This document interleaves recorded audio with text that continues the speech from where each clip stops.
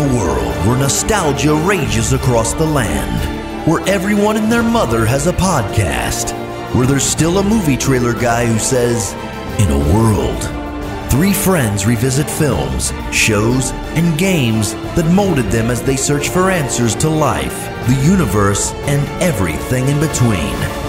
Settle in and join us for Screen Refresh. Welcome back to Screen Refresh, a show where we revisit the films, shows, and games of our childhood to take another look at what we fell in love with the first time. As always, I'm Dean, and I'm joined by the rest of the Screen Refresh crew, Nick and Tim. Hello there. Hi.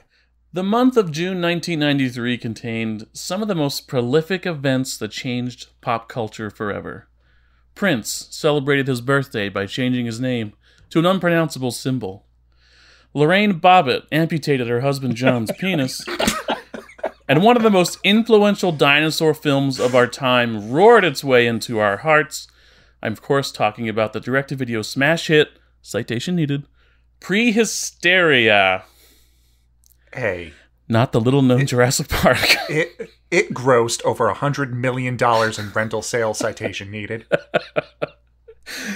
Yeah, I like to... Is that from Wikipedia? You saw that fact? No, it's from, what is it? From dinopedia.fandom.com. Sounds legit. Which I think is, they use information from another source that I didn't vet. Well, I guess it's more akin to our IMDb trivia track rate then. In nowadays dollars, that would be like $205 million in rental sales. You know, half of what Jurassic Park made in the entire year of 1993. Jurassic Park, I think, made $500 on its first weekend. 500 on its first weekend? Yeah, it was a... Maybe that's inflation like, adjusted, but... I actually watched more than 3 times in theaters. I've seen a few movies twice, but the amount of movies I've seen more than that in theaters, I think Jurassic Park is the only one. I think I saw it 6 times in theaters. Oddly enough, the movie I saw most in theaters was There Will Be Blood and No Country for Old Men. Only because I had a friend who worked at that theater and they were going out of business, so they just let any of us in from free throughout high school. And it happened to be that like 1 month span where those movies were like in theaters, so it was like, what else are we going to do? Let's go see a movie. What's playing? There Will Be Blood and No Country for Old Men. They're just single-handedly relying on Tim's wallet to stay in business. I got in for free for those. They eventually put you in the credits on the home release. Hey, going to the movies was a luxury for me as a kid. I mean, as I got to be a teenager and could like bum $20 and get my friends to take me, I went more often. But having my parents take me to the movies was like an event. So getting to see it at least once, Jurassic Park was great. I never saw it in the theater after that. We weren't movie theater people as children, just because like we never really did outings that much. So I think maybe over my childhood we saw like 10 movies as a family in theaters. And alas, Jurassic Park was not one of them. You saw it eventually. Oh yeah, I saw it on VHS release. I mean, when they did the, what was it, like the 15th anniversary? Oh, the re-release, that was, I think, what, like early 2010s? Because we went with a buddy of mine. So for all of our listeners, Nick and I went with a buddy of mine that we didn't realize until halfway through Jurassic Park that we were seeing this re-release as fans, and he was seeing this for the very first time. Because when the T-Rex would pop up or the Raptors would pop up, it was like sheer amazement of like, whoa, oh. And it's like, is this the first time you're seeing this? He's like, yes. And I'm like, I am jealous. Yeah. Which re-release are you talking about? Because it came out in 3D in like 2013 or something like that. I think that might have been it. Oh, okay. Yeah, I saw it then in 3D during its re-release. But I hadn't seen it in the theater since, June 15th, which was my birthday in 1993. What's your birthday now? June 23rd, 1967. You had one of those moving birthdays? My parents had that for me too. I was born on a leap year, and every 100th leap year, your birthday, it's something with the cosmos, and Oh, like astrology. Mercury in retrograde and all that Yeah, stuff. some of that bullshit. And then Yeah. I don't know how I know my birthday is. It's just like I wake up and I just know it's my birthday. I was just told I didn't deserve one yet. Ouch. You've been bad. You do not get a birthday this year. Well, guess I'll stay 10. If only it worked that way. Hey, it was great. I got to eat free and get into theaters at a discounted price until I was 30. So Prehysteria. Oh yeah. So that I have to apologize. I didn't remember there was a direct-to-video release until after I'd watched the movie. Yeah, it took me a while to search for when did it release in theaters and what did it release against to finally realize that it's a direct-to-video movie, so it didn't release against anything in theaters. It released far enough away from Jurassic Park, about 3 weeks away, that I could find some audience at home. I mean, it's like Wing Commander coming out, like the week before Matrix? And 2 weeks before, like, Phantom Menace? I guess this is, I'd seen Jurassic Park 3 weeks later or the next month or so. I'm going to Blockbuster. Like, oh, there's a dinosaur movie. It's new. It's on like the new release shelf. And that's probably, I assume that's when I watched it. I don't really know. I just remember seeing this as a kid. It might have been TV, or it might have been a video rental. I don't really know. I never saw it in stores. We had some movie channel, HBO, Cinemax. I don't know. It was on one of those. Yeah. And that's where I remember watching this and the sequel quite a bit. For the second one is the only one I remember explicitly watching. They did make a third one, but I was way too old for it, or I never even saw it play on TV by that point in time. You were probably rightly so, even too sophisticated for the third movie by the time it came out. I was probably too sophisticated for the first one, but I mean, I even as a kid, I remember like I didn't like this that much, but it wasn't bad enough to not watch it. I but don't it was remember. A dinosaur. I just it was a dinosaur movie. Yeah. For as a kid, like I'll take it because there really wasn't that many others except Land Before Time and We're Back didn't come out yet. So that Whoopi Goldberg dinosaur partner movie, whatever that was. Oh God, what was the name of that movie? Something Rex. Oh, Theodore Rex. Theodore Rex. Yeah. I still have never seen that. Tammy and the T-Rex, which I feel like I would enjoy for its presentation, but I still have not seen that. You've never seen it? No, I really want to watch it. It's on Shudder. It's amusing. Yeah. That's Denise Richards, right? Mm-hmm. Denise Richards, Paul Walker. Paul Walker.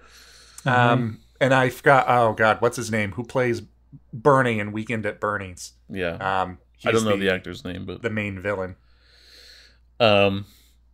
Yeah. I've never seen this film until today. Prehysteria? At least. Yeah. Yeah. I'd never heard of it until we were talking about movies that everybody forgot about, and then you guys had brought this up like a couple months back. So it's the first time viewing. How did you feel about it? It's Puppet Master for kids, which makes sense because it's Full Moon. Well, it's Moonbeam Entertainment, which is a subset of Full Moon Productions or Full Moon Films or whatever. Charles Band's company. So this was Charles and Albert Band. Albert Band was his father. Right. But they were like directors, writers, mainly producers. And Full Moon did a lot of schlock. Like, I don't want to say... Oh, yeah, I didn't want to say like schlock. It looked like schlock. Movies, like, I just looked at the IMDb credits. I'm like, this seems like schlock. It was a lot of... Yeah, it was a lot of like lovingly crafted 80s horror things that I appreciate. And then over the years, they kind of really leaned into the more like very tongue-in-cheek stuff. So they were the company that ended up doing like Evil Bong, The Ginger Dead Man, like in the 2000s and onward kind of deal. Yeah, they did that? Yeah. But I constantly saw the covers for it at Blockbuster, especially like the Gingerbread Man. Because early on, they did a lot of stuff like Puppet Master, Castle Freak, Subspecies. So it's like, it's not the cream of the crop horror, but it's like, it's a lot of fun stuff. It's enjoyable from there. But they all have that very same style and feel. So when I saw this, it's like, oh yeah, like it definitely makes sense that this is the same like production line. that did all the other ones from there. Same kind of similar music, similar style, similar acting, but yeah, it's fun. Have you seen Dracula's Dog? No, I think that was like 77. Oh, was that one? Yeah, because that was his dad. Yeah, I think made that one, and Ghoulies too. I never saw any of the Ghoulies movies. Neither have I. Have you've never seen Ghoulies Go to College? Is that one of the sequels? That is one of the sequels. It's got to be entertaining on some level, right? I mean, I've actually personally have only ever seen Ghoulies 1. Ghoulies Prime. Do they primarily come out of the toilet, or is that just the cover? And they come out once in the toilet? So they primarily emerge from toilets. What I remember as a kid seeing Ghoulies 1, I don't even remember the Ghoulies themselves being in it a ton. Took a real Jaws approach. Like, unless it's like that Rocky Horror of the Warriors mashup that happened to me as a child. Like, I remember seeing Ghoulies, but I always remember it being more about this like warlock and this other stuff going on. And to this day, I never know if I just turned it on and TV Guide channel was wrong and it wasn't Ghoulies, and I've always thought it was, but I've never cared enough to go back and like, let me dig that back up and see. What a wild thing that would have been to have you remember. Like, the TV Guide screwed up. You're like, I just watched Terminator, but there's like a ghost in it. It'd be funny if it was something more like, you know, do you guys want to see Lassie, kids? Yeah. And then you put that on, and instead it's this. Or like it's the 1980s Blob. Sleepaway Camp, too. So it didn't seem like the directors like had a huge like, oh, those guys did this, except for Puppet Master. That's the only one that I was like, oh, okay. That was kind of a well-known, respected. Yeah, like, I mean, if you're into some thing. of the, yeah, like more of the B-horror and whatnot, then I think some of them might be more recognizable. And then if you're into more of the, I don't know, like jokey, kind of purposefully dumb cannabis-related stuff that they do nowadays, then I'm sure you recognize a lot more of them, but not my bag, baby. The film stars Brett Cullen. I guess I would say most notably Brett Cullen. He's the only one out of this lot that I could decipher that had a lasting career. Most recently, he was Thomas Wayne in Joker. Not most recently, but that I've seen. He was Thomas Wayne in the Todd Phillips Joker movie. What? Or I'm sorry, the Batman? Wait, what? He played. Did I say? Yeah, he was in. I said Joker. Thomas Wayne, right? Yeah. What, was him? Yes. Sorry. Oh, I think you guys were like incredulous. Startled Dean with you did. I was like, oh no, I said something wrong. No, just this is the kid that was in Last Action Hero, right? Oh no, Yes, that's right. No. That's Austin O'Brien. Brett, what's his name? Oh, sorry, Brett Cullen is the dad. father, Frank. He's the father. Yeah. Oh, okay, yeah. That's why I said most notably Brett Cullen. Oh, it's funny. He was in The Dark Knight Rises as well. Yeah. I always remember it was Eddie Martell in The Replacements, the jerk quarterback that Keanu Reeves replaced that later comes back. Oh, and really? fights them after I'd the seen that strike. movie, Yep. but I didn't. I saw that on his credits, but I couldn't tell you. I wouldn't remember. Someday I may choose The Replacements. He was a congressman in The Dark Knight Rises. Oh, I thought it was a congressman. Like Alfred Albert. No, it's just listed as congressman. Anthony Congressman. A. Congressman. He was on Lost too. He had like a couple episodes in the second season. Then he gets killed by Michelle Rodriguez.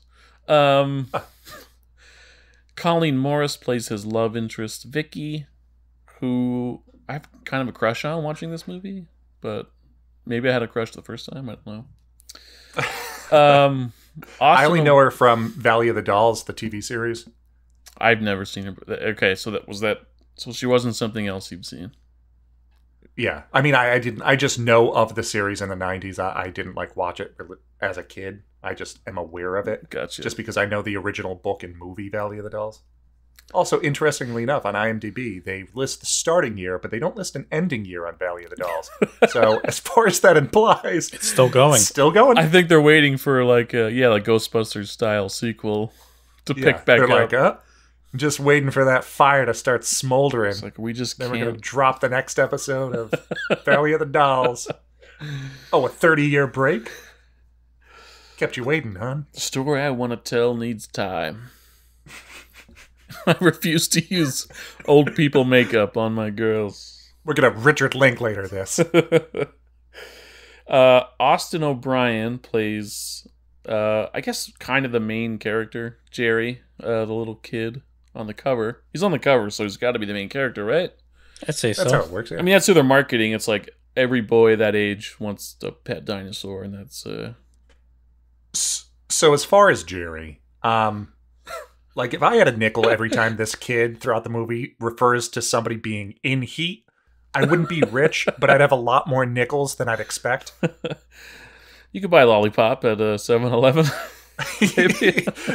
Yeah, I might be able to get like a quarter soda from a vending machine around the year that this came out. Yeah, there's a couple lines in here that are... Again, There's a lot of things in this movie that I were a little taken aback by. just some abrasive themes, I guess. Yeah. Well, this was a kids movie, and at least like Who Framed Roger Rabbit isn't a kids movie, and parents unknowingly made their kids watch it thinking it was. This is a kids movie, and it has some themes in it that would make Roger Rabbit look bad, or like 80% of what good thing Rico Sarno says. For the most part, just all those things he just like Sarno. continuously just is talking the entire time. Rico They're Sarno. like, what, you like to threaten women? He's like, maybe a little. Rico Sarno, played by Stephen Lee, who I don't know if I don't think in my research he had. I mean, anything he's too been in notable. a ton of stuff, but nothing that like jumps out as me. It's Yeah. like, oh, I definitely know him. It's one of those like, oh, those guys that you see in a bunch of things, but I never remember directly. I think if For what? go ahead. I was gonna say, for a while, his voice sounded familiar. That I almost thought like he had to have voiced something I watched as a kid, but I thought at first he was like Harvey Bullock on the Batman animated series, and then I was digging through and I'm like, nah, it's not him. He just has a recognizable voice, I guess.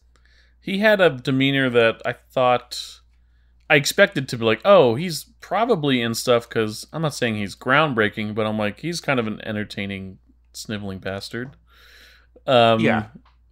I was going to say, I think if Wayne Knight had turned down the Dennis Nedry, I'm like, I could see him being a Dennis Nedry. He's kind of a Dennis Nedry type, Yeah, I or guess. I could actually see him taking over for what's his name, who played the father in Small Soldiers.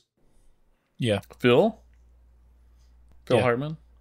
No, the other father, Oh, yeah. Jerry. Yeah. the main It's a father. little more slimy, but I see Well, what yeah. you mean. He's slimy. And then there's other people. Oh, Samantha Mills plays Monica, the daughter, Jerry's sister. And those are pretty much the main people. There's a few other characters, but we don't need to break them down. I don't think. There's one other actor you're forgetting, Dean. Am I? Wait.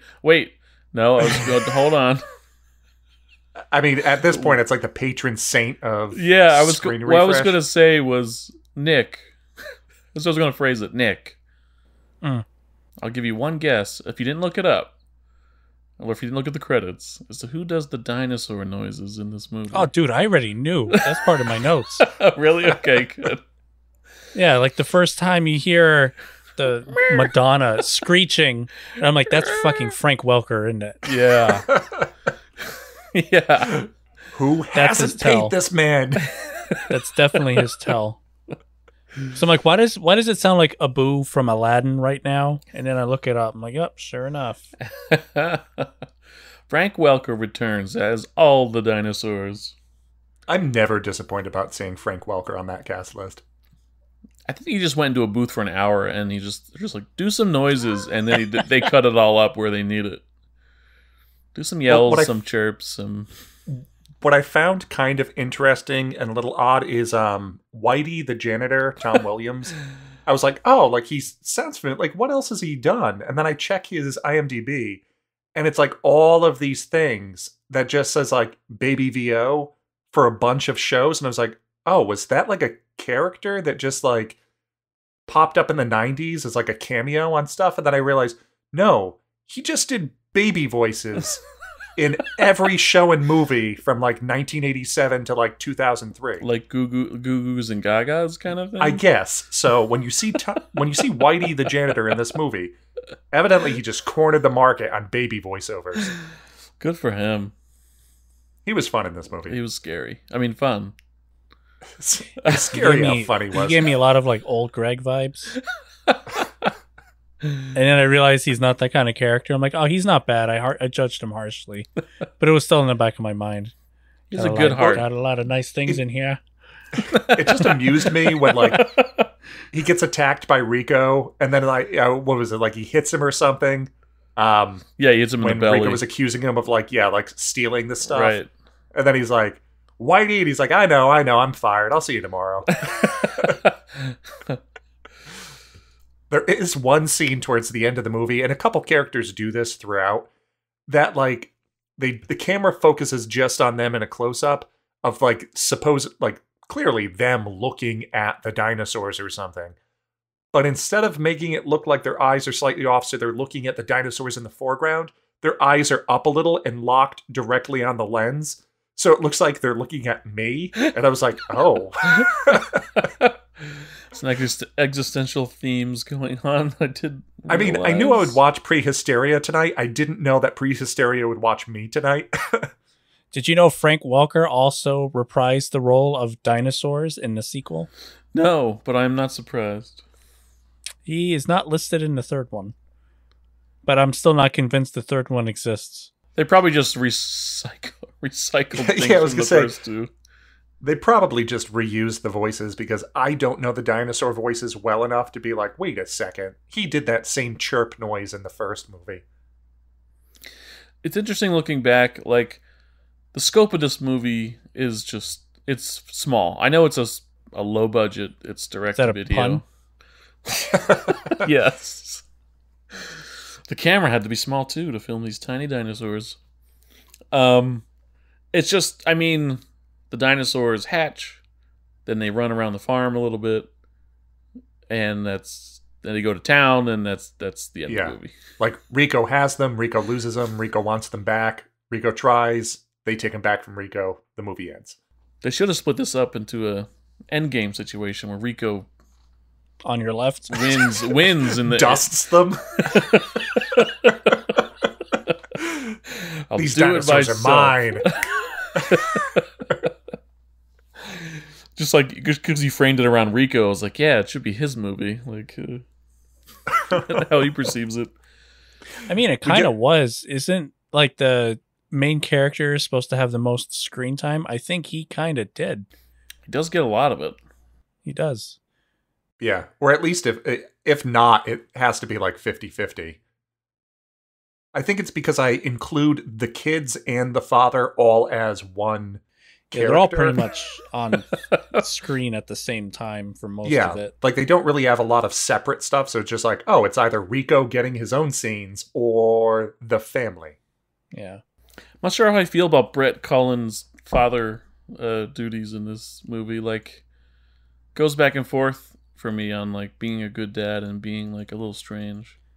A little pervert. Little pervert. Little perverted. Nice underwear. Like, dude, no one does that. I like your raisin underwear. Oh, you like the raisins? Was Sunmaid like a sponsor for this film? Like, I know they talked about him being like a raisin farmer or something, but like they have the Sunmaid in the house. They have a Sunmaid bumper sticker. People are walking around in Sunmaid shirts. Damn, I didn't notice the Sunmaid. The thing that got me the most through the whole movie is just being a dog owner. Raisins are toxic to dogs, and with how many raisins were just strewn about everywhere at all times. I didn't know that. And with the golden retriever being so close to the food, my dog would have eaten every single raisin in that room when they're hatching. And the self-control that dog must have had to not eat any of those raisins, I'm proud of it. They love the dog, they hate the dog. Like each family member seems to care for the dog. Then there's moments where they're like, "Get that dog out of here! Shut that dog up!" I love how movies like this, the dog is strangely sentient. It's able to do things and know things that no other dog would ever possibly do. I know there's eggs in this cooler. I need to make a nest instinctively because me, a mammal, is going to make a nest. Put down that gun. No, but I like at some point in the movie, towards the end of the movie, I think it's Vicky when they threaten to like take care of the dog, and I think she's the one who says like, "Don't hurt it. It's the closest thing they have to a mother." That's rough. Just a slow zoom on Elvis's face. Elvis the Tyrannosaurus. Just a tear comes down. Speaking of Elvis, Jerry has an was that normal for kids in the 80s? Well, sorry, I guess this would have been early 90s. Kids in 1993 to have Elvis obsessions, like that's your musical hero. I mean, Lilo and Stitch, that was hers. That was the girl, the protagonist. I never saw Lilo and Stitch. That was her like hero? Was Elvis? No, we're shutting this down. Shut it down. Next week on Screen Refresh, Dean watches Lilo and Stitch. Lilo and Stitch. Citation cue needed. The Always Sunny music. But yes, she is a massive fan of Elvis. Okay. Which I think is usually what character loves Elvis in 1993 in a kid's movie. No, I think it's what writer loves Elvis enough to make a kid love Elvis in 1993 in a kid's movie. Yeah. I mean, I grew up liking Elvis, but I mean, I wouldn't walk around the house like just like playing Elvis, playing my guitar, with your hair slicked like, back, "Hey, little mama," kind of deal, swinging your hips, like a little Johnny Bravo. Hey, mama! Oh, mama! Oh, mama! Yeah, it's just an interesting trait for Jerry. I mean, I like how they talk about. Go ahead. He just. I guess it really just serves to be like he has a few lines and then he gives the naming convention to the dinosaurs. They all are named after musical artists, I guess. I don't know. Madonna. It's just like, let's give him a quirk, and you're right. It's probably the writers. Like, I grew up loving Elvis because it was more appropriate for the time because he was super popular. I mean, it's not like inappropriate for him to like Elvis. I think they needed to have the kid listen to something edgy. And I don't think Metallica would have been an appropriate choice for a kid movie. I mean, 1993, he could have been big into like Head Like a Hole by Nine Inch Nails. Yeah, right. This is Trent. It's crazy to think they're that old. Oh my god, I always think that they're so much younger than that, but like no, they're older than a lot of other bands. Stegosaurus is Marilyn Manson. Oh my god, Head Like a Hole was 1989. Yeah, right? That means Head Like a Hole can appear in a Stranger Things episode next season. It could be. Oh, did that take place in 88? No, I think they're doing a time jump next season. Gotcha. Yeah. They're like, we can't fight the puberty in these kids anymore. No, you can't. They're supposed to be like 14. I mean, they've already gone through it. And like I've been rewatching the whole series, and they look so young in the first season, and then they kind of age a little bit by the second season. Then the third season, they aged a little bit more, and then it seems like 7 years went by, but in reality, it was only a couple months. Yeah. Plus, it's like Will's like, "Mom, 8th grade is tough." Will is a grown ass man. What's funny is he is. I remember looking this up, all the ages recently, because I was curious. Will is like the youngest, but he's turned into a man like before everybody else. Yeah, they're supposed to be, freshmen in high school? It's Vecna. He walks over and just slugs him. Oh shit, he's a grown-ass man. You're being tried as an adult, sir. Will's got a gun. He's old enough to buy one. So yes, the Elvis thing is a little peculiar. I saw some trivia. Take it with a grain of salt. I don't know if it's accurate. Wait, was it on IMDb or not? It was, which is why I take it with a grain of salt. No, citation sacrosanct. Yeah, citation needed. They said that evidently they tried to get Elvis tracks for this film, but they were too expensive. So they had to go without, despite the fact that they had written the Elvis thing into this. So there's a lot of like Elvis adjacent throughout this movie in terms of music. It's just like rockabilly stuff that's like sounds which like I mean Elvis. it's not bad. I think it's perfectly fine. And if the kid is super big into Elvis, like it's very possible he could just be into rockabilly in general. So Right. He's got Stray Cats albums and yeah. Okay, I'll buy it. This movie opens just with hieroglyphs. Is that Venezuela? They're in South America somewhere, right? That's what they said. At any moment, I was expecting Alfred Molina to help Rico through the caverns and stuff. It's kind of like it could have been the Alfred Molina surrogate, except he's more trying to prevent than murder and double cross. What's his name? What is his name? Rico Sarno. Rico Suave. It's like the annoying American being led. He's got a cooler with him, which makes me wonder, did he know about these dinosaur eggs that he's going to find? I don't think so. I mean, of all things, a cooler wouldn't have been it. I think that just was probably where his... what do people drink in 93? Like Shasta, or I don't know. Fruitopia? Yeah. Yeah, I think that's all he had in there. I see. So it's like practical, and he's like, "Oh shit, I can use this." It was just like good fortune. I see. I like that he calls his guide Jeffy when it's supposed to be Jefe because he's Spanish, a Spanish name, Jeffy. Well, Jefe is Spanish for boss. El Jefe. Oh, so maybe he doesn't want to call him boss. I don't know. Is that what? See, I never looked into the Spanish in Jurassic Park when they're at the amber mine, and the guy rushes onto the screen. He's like, "Jefe." Is that so? He means boss. We found another mosquito. Oh, really? Did you? All right. Well, come on. You got to show me. Oh, it all makes sense now. I thought his name was just. We thought it was just going to be Prehysteria this episode. You guys are also getting a Jurassic Park backdoor pilot. You were going, and then I told you this, and then you didn't know. But in case others don't, when Gennaro's on that stupid little like raft thing, and they're pulling him in, he's what's his name? He looks down and he mutters something in Spanish, and he says to the other guy, I bet you $1,000 that he'll slip and fall. And then seconds later, that's exactly what happens. And you hear a guy kind of yelling in the background, but you don't hear specifically what it is. I thought he was just muttering something like prolific to himself, but no, he's like saying he's going to fall down. Yeah. But yeah, so... He had to leave early. His daughter's getting a divorce. They want Alan Grant. You'll never get him out of Montana. I'm sorry. We can literally hijack this. We will hijack this. There's this expedition going through. I don't know if they say the country in South America where they are, but nondescript South America.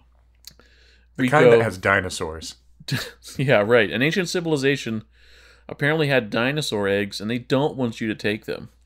I was going to say, so Jefe brought him all the way there for the most part, and then is like, don't take these eggs. We're tasked with protecting them for generations. Then maybe don't bring him as a guide through the jungle. Yeah, I think Jefe didn't realize that there was ulterior motives on this tour, and he pulls a gun on him. It's like, the tour's over. It tries to force him to turn around because apparently if you're not an ancestor of this tribe, you will get killed if you go near this temple. Which Rico later proves false entirely. Right. Throwing all of their religion into question. We cut back. This whole kind of opening is cut back and forth between showing Rico on the jungle expedition and then meeting this almost nuclear family on the farm who is going to run afoul of Rico. Oh, wait, is that how you say that? Run afoul? Very, very typical. Father, son, daughter, dog mom.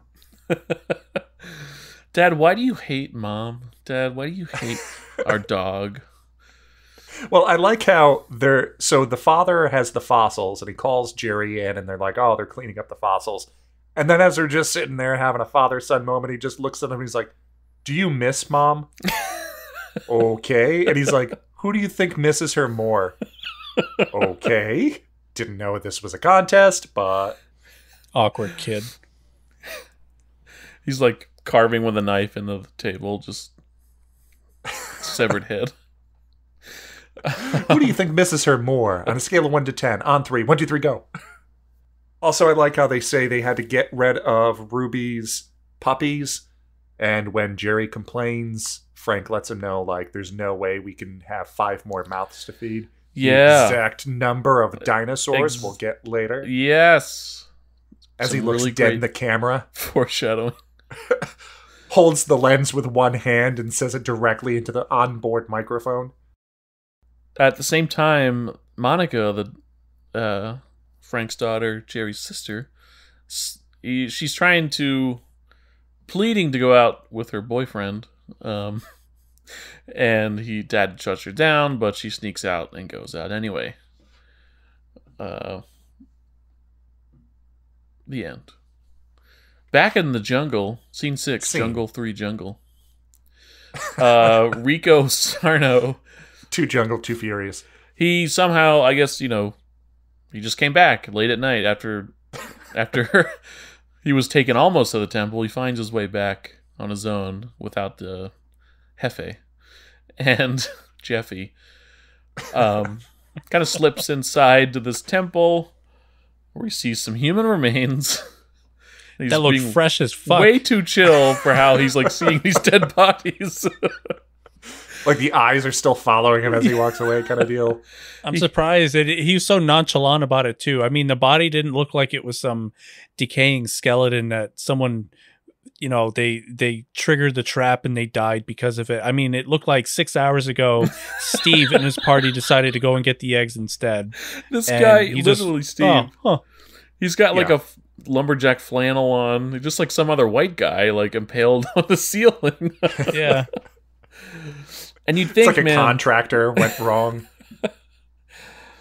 It's like, if they really cared that much, they would have made a larger temple and would have had more than one booby trap. I don't know how those other people died. Maybe they triggered all the booby traps and Rico just got lucky because he just waltzes in there right to the end. Well, it's because FA has to go in and reset it every day. So if 2 white guys go in the same 24-hour period, second one gets through. That's true.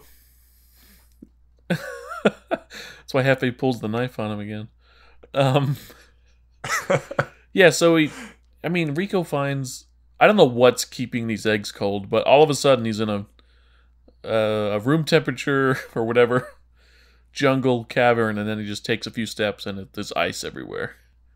So there's some kind of source of ice keeping this eggs? Altar. There's like kind of this altar with dinosaur eggs and they're frozen, just chilling there. I don't know what, apparently Hefe says they mean eternal life, or they're the symbol of eternal life, but I don't know. I think they were just like pet dinosaurs this civilization had that they thought were cool. The funny thing, I wasn't sure when to mention this because it can be brought up at any point, but the thing that kind of weirded me out was, one, they picked pretty popular dinosaurs at the time, but the one that was a curveball for me was the fact that they picked a Chasmosaurus instead of a Triceratops. Right. I mean, I'm like, that's cool, artistic choice. I wouldn't see a Chasmosaurus again until Jurassic World because they were just trying to push different dinosaurs into the forefront. But the other thing, and one of Jurassic Park's biggest critiques, is that a lot of these dinosaurs are not from the Jurassic period, and in the case of Prehysteria, a lot of them didn't live in the same time period. So a T-Rex would never have seen a Brachiosaur, nor would it ever have seen a Stegosaurus either. So right. I thought that was a little interesting that they chose that. Also, they're much smaller than their real counterparts. Like, are they permanently stunted? Or they were crossbred. They were just going to be teacup dinosaurs. Yeah, that's why we have like potbelly pigs you can keep in the house. That was Dean's husbandry at work. Why is it called husbandry anyway? Does anybody know what root husband comes from? I don't know. Okay, I will There's include no, a bit more wifery? of Jurassic Park trivia, and that John Hammond exactly did that to get funding for his park. He had tiny elephants that were genetically modified so that he can showcase to possible investors, like, hey, look what we can do. We want to breed dinosaurs. Give us money. So he brought a little I guarantee pygmy. you the next ones will be bigger. Oh, yes. And he had a little pygmy elephant that he would bring around. Did that give Matt and Trey the idea for pig and elephant DNA just won't splice? Haven't you ever heard that song by Loverboy? Which song is that? Pig and elephant DNA just won't splice. Yeah, I thought that was that song by Loverboy. Deep cut. Kind of deep. I don't know. It's popular. We see Monica. Oh, go ahead. Well, I was going to say, I like how, so Hefe holds the knife or whatever it is on Rico when he finds the eggs. Right. And I like how, like, twice throughout this movie, or 3 times throughout this movie, when somebody is holding a gun or a knife, the other person just, like, all of a sudden whips around and just knocks him right out immediately.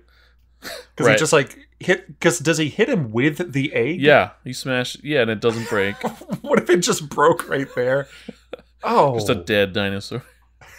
Wasn't nursed properly. Needed canine It's the most intervention. expensive scrambled egg you've ever had in your life. Tastes like chicken. Yeah, Rico escapes pretty easily from Hefe's clutches, and the ancestors apparently don't really care. They don't actually hold power over killing. Because Rico hears them on the wind. They whisper in their language. Don't you jokers sneak up on me like that again. You hear me? You hear me? Oh, yeah. I didn't hear that. That would have scared the shit out of me. Right.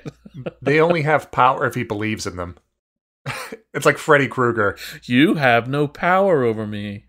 I take back every ounce of power I give to you. Scene 7, Monica's caught. That's pretty much it. They cut back and Monica's sneaking back in after a night out with her boyfriend Danny, who we meet later on. No. And Ruby, the dog, who eventually hatches these dinosaurs, is just barking at her and alerts Frank. And she gets caught. I don't know really what that serves as. What a good mom. Just like, oh, she got caught sneaking in. Okay. Whatever. Well, that's a scene. So the next one, I'll be honest. So this is the first time I saw it. I usually take very specific, detailed notes for every scene. And about 20 minutes into this film, my notes just slowly started becoming, I don't care. Like I'm about half a page worth of notes for this whole movie. Yeah, like it's a case of, if you love Prehysteria, that's great. I don't dislike the movie. I'm not going to say like it's a terrible film, but also it's not the kind of film that I need to take detailed notes on. No.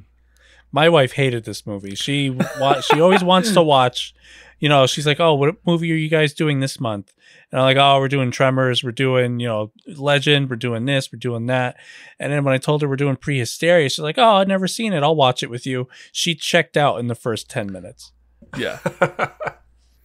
She did not like it. I enjoyed it from like a bad movie perspective, because I did remember watching this as a kid and just getting fresh adult eyes on this movie changed it a lot for me. But yeah. I don't think it's going to stay in the library, so to speak, if you know what I mean. It's the kind of thing that you would have been a kid and just flicked on, like, I don't know, Channel 11 or something in an afternoon on a Saturday, and this would probably just be playing, and you would just sit down and be like, okay, yeah, like, I'll watch this. And I think that's the exact reason why I watched it all those times, because it was like, 2:00 on a Saturday afternoon, and it's like, oh, what's on TV? Oh, this movie. Okay, I'll watch this while I play with toys. Yeah, because it's like, I ran around all morning. Now I'm tired. I need my break before I run around all night. This is prime dinosaur age for me still, because literally Jurassic Park came out a couple of weeks before that. I was in, I guess, starting second grade. It's the summer. I forget. But, like, it was prime dinosaur age, so I was happy to consume anything with a dinosaur in it. And that's all we really care about when you're that young, seeing it for the most That's part. why Dean ate all of those little toy egg things that have the dinosaur that grows in water as a child. Those were fucking great. I saw some of those the other day. I almost bought it. Grows It in got so water because it's a slimy, though. sponge. Oh. Oh, no, I'm thinking of the other ones. Like I think I know what you mean. Yeah, they're soft. Yeah. Soft, I don't know what that material I mean, I was. feel like the sponge ones were like instantaneous for the most part. And then the other ones, it took like, I forget how long, like a half hour or something. And it's like, watch them grow, then throw them out. So Rico's got the eggs, and C9 we're headed to the museum. It's just, I guess they're gonna go sell that dinosaur shit they found to the local museum, as they often do. We find out Literally, for the last 8 months, been selling dino shit to them. It bothered me because they kept calling it azurite, but Right. that's not poop. Coprolite is, and the whole time I'm like, so man, who was I'm mistaken then? Who says They azurite? They all did. They all did. Okay. Yeah, and I didn't understand that. I'm like, damn, am I that much of a fucking dino nerd that I know what fossil poop is? Get those nerds! Nerds! Well, I'm surprised this movie is not 100% accurate. How dare they? Citation needed. So they head to museum to sell their fake science finds. Well, so I loved the car drive or the car ride over when they say that Monica is grounded and she's like, well, I'm jumping bail. I'm not going to stick around for that. And then Frank just says, Jerry, open the door. And he's like, what? And he's like, open the door. And he opens, he's like, you want to jump bail? Jump out of this car right now. And then he starts Fuck out laughing. of this car, Monica. Yeah, they laugh like, it's just a harmless threat. And then all of a sudden he's like, jump. Like Homelander in season 3. Nope, you've decided. Do it. They get to the museum thing, which it seems like it's a room with some fossils in it, but Jerry complains about not having seen the pterodactyl exhibit, so I don't... Is it just like the front part of the museum? Well, because at one point they're doing... shop? Because at the end of the movie, they're doing the... Oh, yeah. Rico's going to present his big thing. Yeah. And they're out on the at steps the museum. That's right. Yeah. And then when he asks Whitey, like, where's Rico? And he says, oh, he's across the street getting ready. Okay, right. So he has that, like, antique shop across the street from the museum. Right. It was really a museum. I thought he owned some, like, junky kind of, like, pawn shop. But he also dealt with rare antiquities, too. Not an actual full-scale museum. Well, yeah, so he had the antique place there, but I guess he was going to open up his new exhibit at the museum across the street. So I don't think he owned the museum across the street. He was just like, here's my new find where I'm going to do an exhibit. Right. Okay. Makes sense. Oh. Yeah, that makes a lot more sense. Yeah. So they're at his dino shit pawn shop. That is not big enough for the raw sexual tension in that room. Dad, yeah, we just open up in the museum and Dad is nervously, after 8 months, he's still nervously talking to the, I guess, main employee clerk there, Vicky. Oh, they had been going there? Oh, I thought you meant 8 months, like, wait, the mother died 8 months ago? Hey, you move on. You move on when you gotta move on. I mean, everybody has No wonder why the daughter was pissed. Mom's not even in the grave yet, Dad, and you're already going to bars, picking up women. Look at all these sultry antique shops. Might as well throw me out of a truck while you're at it. Yeah, Frank is a handsome dude, objectively, and he's just, but also shy to talk to this pretty lady. They almost just like full on make out, like just in front of the shop. They try to almost do that. Well, yeah, they like lean in, and then all of a sudden, like Monica interrupts them, and then Jerry walks in. He's like, "You want us to get lost, Dad?" Like last time. I mean, kind of inappropriate in a place like that. I mean, there's like other customers in there too. Yeah, there's other customers, his kids.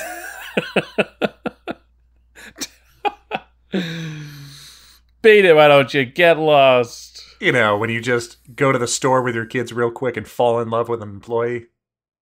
Excuse me, I just need to check this out. Thank you. So, Rico comes in, and of course he's got the very valuable, priceless cooler of his most prized possession, dinosaur eggs, something no one has seen. For 3 weeks. You know, Dotson had the foresight to give Nedry a hidden compartment Barbasol can with enough coolant inside to last for 36 hours to get those embryos off the island. I felt that cooler couldn't keep a Coke can lukewarm for more than an hour, but he managed to go from Venezuela or wherever to, what, California probably? Like, Rico, this is not a Yeti. Yeah, but was there ice in the cooler?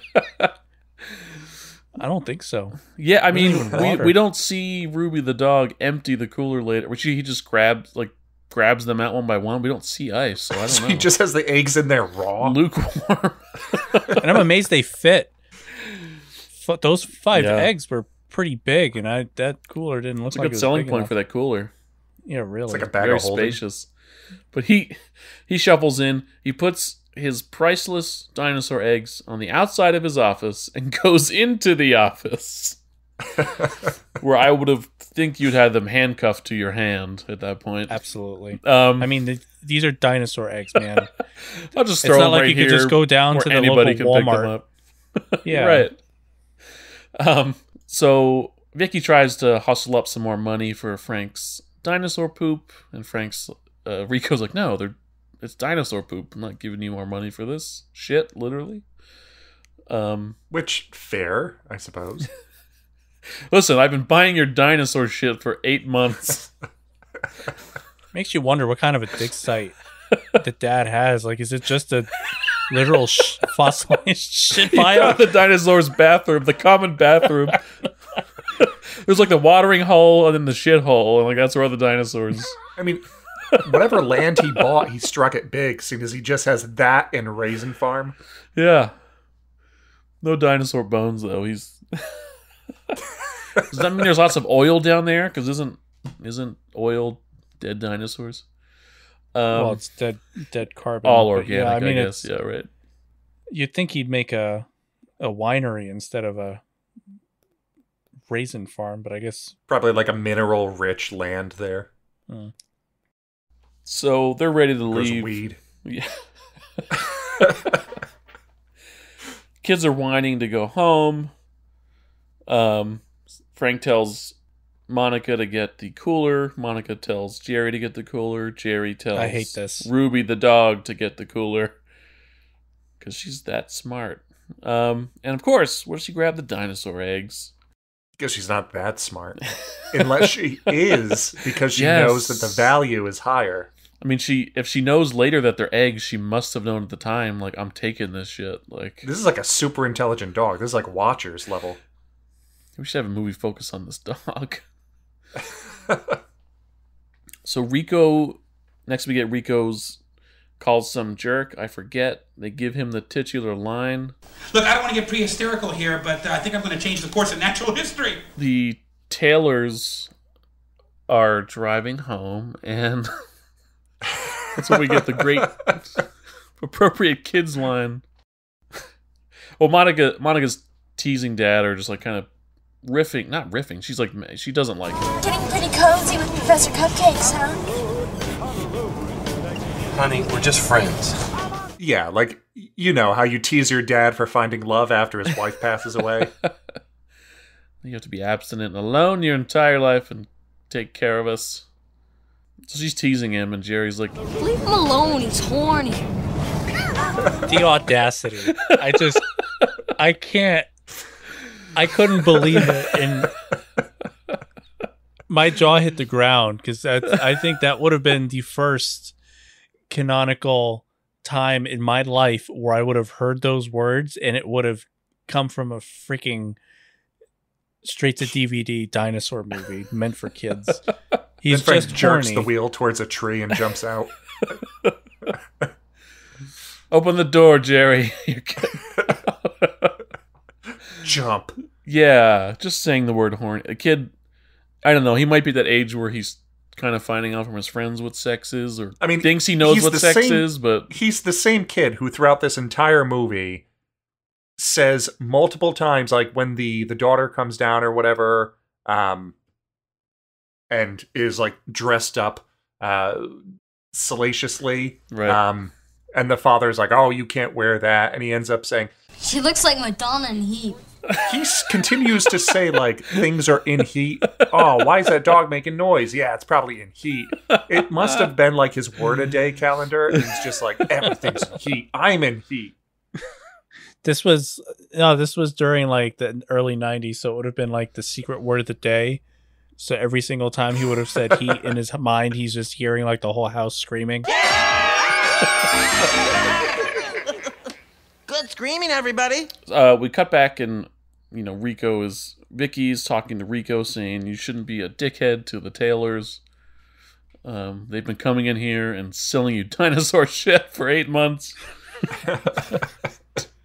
For that big new dinosaur shit exhibit you have across I'm not the taking street. your shit anymore. He's like, go get some. He's very, what's the word? He's misogynist. I mean, he's not directly being like saying dickish things, but he's just being like, hey, honey, hey, sweetheart, go get some champagne. Let's crack it open. He'd probably get along with Jerry great. Hey there, little mama. Hey there, doll face. Jerry comes in. What's the matter with her? She's in heat. Him and Rico like low five. This kid's all right. Give me back my fucking dinosaurs. Holds a gun on him. Jerry holds a knife on him. Vicky goes and gets the cooler and opens it at Rico's request. He's making a grand speech about how it's going to change the world or whatever. She pulls out a turkey leg, which I assume was for so disgusting. Yeah, it's like Ruby had her way with that right turkey leg. Well, I like how Rico then screams, "Where are my eggs?" But he does it with like the intensity of Gary Oldman and Leon the Professional. My eggs! Where are my eggs? Where are my eggs? That's a good point. He does go from 0 to 100 pretty quick there. I mean, which is appropriate for the yeah. It is appropriate. Yeah, because I mean, like millions of dollars just walked out your door. It's like, okay, where was that thought process when you just sat them, in the public eye and went into your office? Well, he didn't know yet that they actually could hatch. Because did he really think that they would hatch? I think that he didn't know that. He just knew they were. If we really wanted to, we could find dinosaur eggs right now. It would be kind of expensive, but we can hold in our hands real dinosaur eggs. Fossilized. But I don't. Yeah. Well, I mean, yeah. But for him to think that those would actually have hatched, I don't know. I mean, he thought they did to the point where he knocked out Hefe and snuck home with them. I mean, if they're not unfossilized eggs, they're going to be valuable. I mean, he even was like raving about it on the phone about like, don't want to get pre-hysterical, like you were saying. Did dinosaurs? He knew they were worth some money. I mean, to an extent. Dinosaurs? They didn't just lay eggs, unfertilized eggs, did they? I don't know this for a fact. Well, he checked by shaking each one. Held it up to his ear, shook it. This one's hard-boiled. In any case, don't worry, it'll be over easy. He's having a conniption over his eggs being gone, which is appropriate. His eggs that he stole. Every other action that he does, however, is not appropriate. No, his escalation is also a little bit. They make HR training videos based on his actions. I mean, it jumps from like, let me pay you to get it back to, I will murder all of you. I love how he brings the case, all the empty one back. It's like, here's your cooler, where's mine? And then the family's just like, oh, hey, cool, thanks. And they practically shut the door on him. Yeah, which that's kind of, and then he's like, well, I don't have it. Now get out of here. And it's like, well, clearly you went home with a cooler. So it's somewhere on your property. Yeah. Kind of a jerk move to just be like, thanks for mine. Now get out of here. I don't know what you're talking about, sir. I looked all in this room and I couldn't find it. Scram. We looked everywhere except our huge basement we have. Yeah, right. Where our dog hangs out. I like how Rico's like, it's something you can't put a price tag on. Here's $200. He had it ready. That was a lot of money back then. That was definitely. It's $405 in today's dollars. That's a lot. I mean, I'll give you my cooler. I'd sell my cooler for that in a heartbeat. It's a $50 cooler. Yeah. Then that starts putting on bad ideas in your head about becoming like a cooler magnate, and it's just unrealistic. I'll be the cooler king, like Steve McQueen. That's a great escape cut. But... Oh, you're the heir to that famous cooler fortune. Yeah, Dad shuts him down pretty hardcore when... It's almost like he sees the door being shut, and Riku just kind of like falls into the door frame, like as the door is being shut. And the next day, we cut to breakfast, and Ruby has been hatching or nursing those eggs. I don't know if they show her doing it the night before, but by the morning, they have hatched. Everybody's having breakfast. That's when like Monica is like, "Shut that dog up, please." Well, poor Ruby. That's also when they hear the dog making noise, and they're like, "What is that?" And Jerry's like, "She's probably in heat."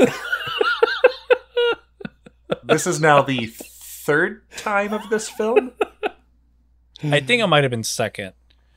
Because I know really he says it like I think he says it like 3 times about Ruby throughout the film. I lose track of when they all happen. It's more appropriate though for him to say that the dog is in heat versus his sister, though. Yeah. Yeah. I know what sex is. I have dial-up. America Online. Dad, get off the phone. Keyword it's heat. That clip of what is it? Stewie saying like, "Yeah, I know what sex is. It's when you put your penis in the and he doesn't know how to say the words. And put the penis in the vagina." You know, one of the first instances of AOL, I didn't know what keywords to type in. So in the movies, Howard Stern's Private Parts had come out. And the only keyword there for that was, like, I think Howard Stern or Private Parts. And my mom was like, "We're not going there." Websites didn't work on our first computer. Like, I could only do keywords. I don't know if it was just... There weren't any websites back then. That's there were websites, but I don't know how it didn't work. I don't know. I couldn't explain it. Yeah, but I don't remember. I could only do keywords. I never remember originally searching, like doing searches. It was just I knew websites either from seeing them on TV or people directly telling me, like... Yeah, there was a site called like Happy Puppy that did all video games and demos. And I remember as a kid being like, "Yeah, happypuppy.com. I'll download my demo on 56K." Yeah, I don't know if there was like a search engine back then. I don't know if they had those. I mean, like when I'm thinking like, 1993. Unless there was like AOL keyword search, because I mean it was pretty much AOL. Yeah. Yeah, because I remember when Netscape was like a provider, or Juno. If everybody remembers Juno. Remember that. Good old days. But, yeah, that's where Jerry learned about dogs being in heat. That was AOL keyword. Heat. AOL keyword, hot dogs. If you want good jokes, go to boners.com. That's a risky Google search. I mean, you pretty much know where you're going to get there. Funny jokes, obviously. So Jerry discovers. Jerry goes down to see if Ruby's humping anything. And he finds the eggs have hatched. He finds a baby, miniature teacup T-Rex Pterodactyl, Stegosaurus, Brachiosaurus, and I have in my notes, I forgot, and not Triceratops. And he gave them all Chasmosaurus? names. You shall be Elvis. So yeah, there's dinosaurs now, and it's still like really underwhelming reaction to there being live dinosaurs in your basement. Like he's like, "Oh, cool," but not like, "Holy shit!" It's more like cool, like your dog had puppies. Cool, Yeah. Not like I found a long dead species. Yeah, so he's excited, but I mean, I guess that's probably the direction. They're like, "Whoa, whoa, Jerry, take it down a notch. I know these are dinosaurs, but you got to be cool about this, Jerry." I think he would have been more excited if you gave him an Elvis record. They're like, hey, here's a Chasmosaurus. That's cool. Of course, T-Rex is the coolest, and he is named Elvis, the king. King, was it Tyrant King? King of the Lizards? Yeah. Tyrannosaurus. Scene 17, Jerry loses the pterodactyl. My next note is, why the fuck is Jerry not in more shock and awe at fucking dinosaurs? I like how the end of scene 16 is Jerry finds dinosaurs. Beginning of scene 17, Jerry loses a dinosaur. Yeah, I guess he suspected, or he hears it flying up the laundry chute to the second or third floor or wherever. Bursts out at Monica, and she's like, what the hell? She thought it was like, what, a bat or something? Yeah. She's about to hit it with Jerry's electric guitar, which has just been restrung. Which is stupid. You know how unwieldy a guitar is? Of all things to swing around, a guitar is the last thing I would ever pick. Well, also, Jerry stops her. It's not like, don't hit the dinosaur. It's, cool it, babe. I just restrung that guitar. That Fender. Yeah. Hey, mama. Hey, little mama. His lip goes up. I just sound like Butthead and not Elvis.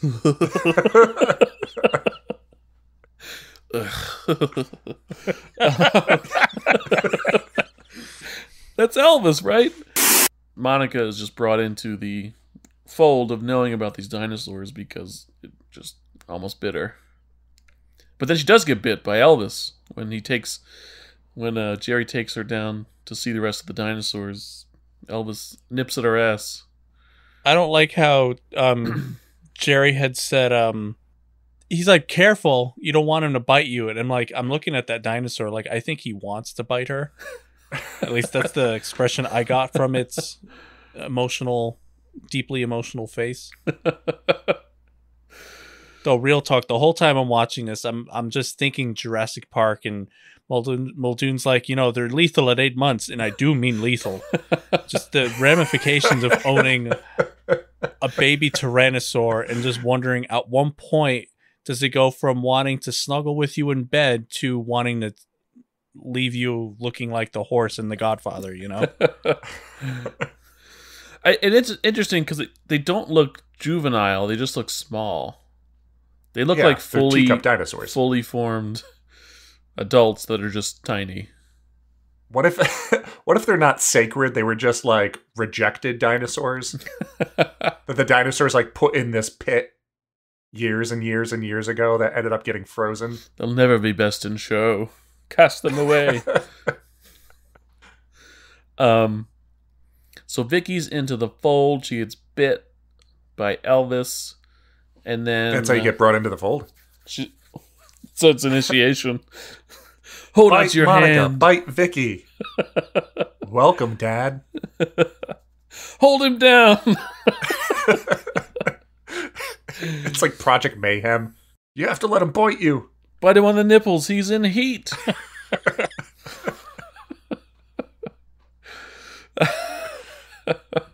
I love the 90s talk throughout the whole movie, because I think just before it's like I think they were talking in the morning before Jerry went to go see the dinosaurs that hatched, and she mentioned some of the names of the boys that she wanted to hang out with and see, and just the insults they would throw at each other, like, "Oh, you're such a specimen. Shut up, barf boy." Like the back and forths with the 90s wording and stuff. I always loved that. We've got some matte inserted stop motion going on with Elvis in the next scene when he is being fed dog food, I think. It's pretty subtle. Super subtle.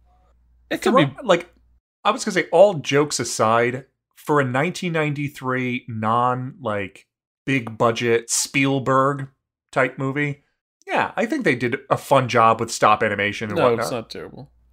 We really can't compare this to Jurassic Park when it is one of the best movies in special effects, to the point where it was genre defying, and it holds up today. Not only in terms of just being special effects for a dinosaur movie, and I'm just mean like special effects in general were redefined with that movie. So to compare that with, I mean, that's really comparing two radically different subjects. I thought it looked pretty good considering what it was. Yeah. There was like one or two shots that were really, really bad to see, but through the whole rest of it, I mean, the stop motion was pretty good, and the puppetry was pretty nice. And it almost gave me kind of like that nostalgic Harryhausen feel of like the old school stop animations. Yeah. Now, Dean, you say something nice about them. They know how to speak words. Well, pizza. Yeah, I mean, I'm not going to pick apart the effects. They're fine for the budget, and it's like, whatever. I don't look past it as like, if everything else about the movie was A+, I'd be like, that's fine. Like, they're doing what they could. Yeah, I mean, this was meant for little kids to watch, just to keep direct their to parents. Video. Yeah.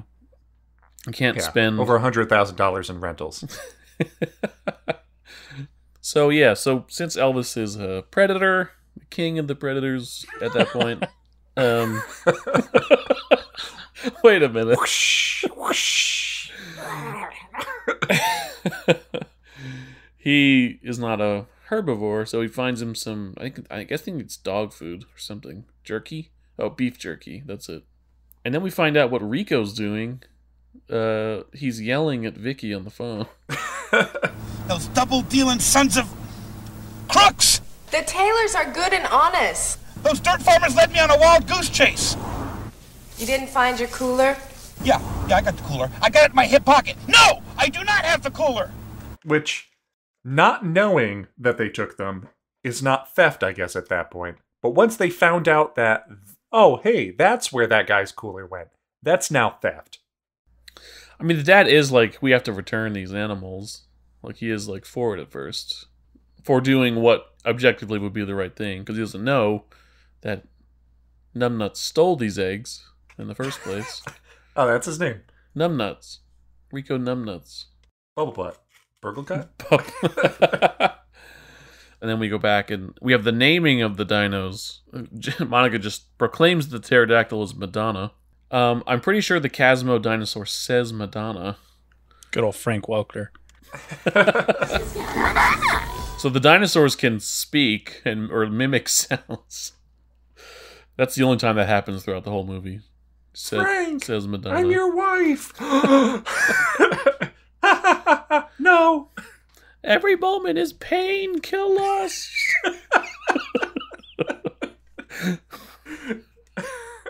I'm in hell, Frank.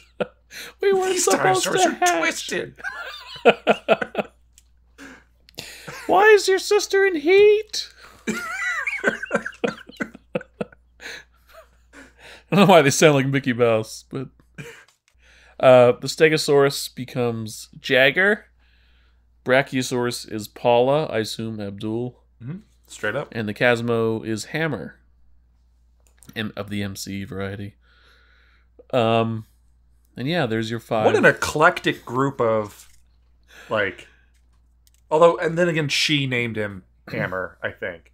So it's like, okay, so she likes like Paul Abdul, Madonna, and MC Hammer. He's got the stones. Because I forgot, because it was going to say like, so Elvis, Jagger, and MC Hammer?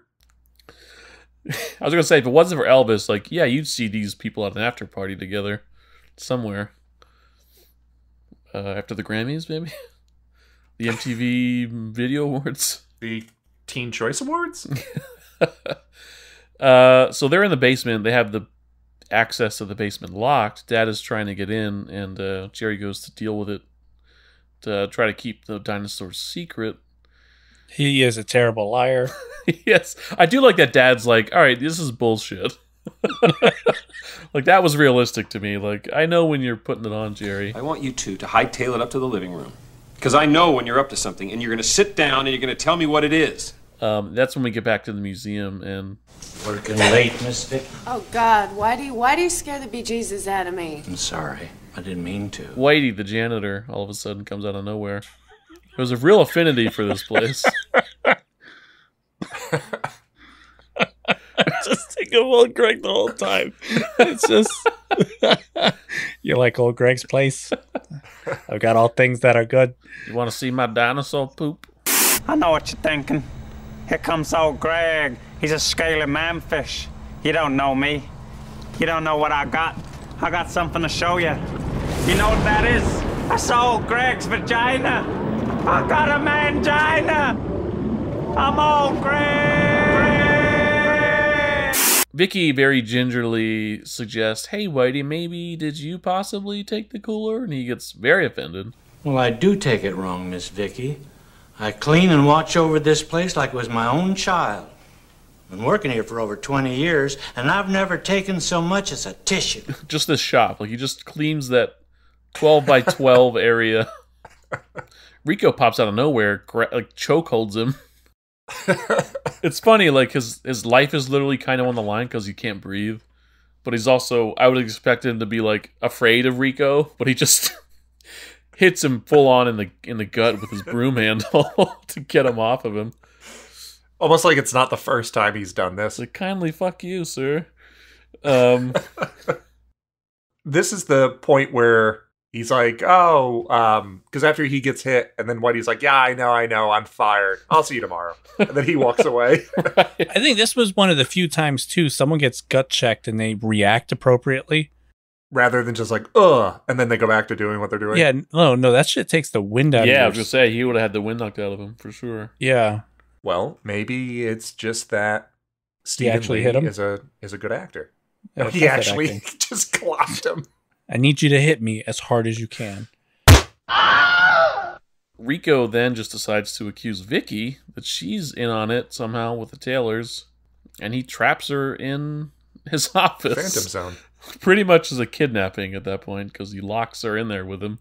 We cut back and see Dad is grilling the kids about they're acting fishy, and he doesn't buy it. Even he doesn't react appropriately to the fact that there's dinosaurs. He's more upset at first that more animals. Yeah. Right. 5 more mouths to feed. That's the exact number I said we couldn't. Gonna have to get rid of the T-Rex. You kids never listen to me.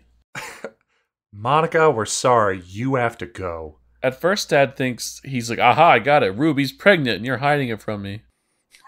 Jerry's it like, wasn't Monica that was pregnant. Yeah, You're Jerry's like, hiding if it from Monica me. was in heat, you wouldn't keep her locked up down there. Oh my god.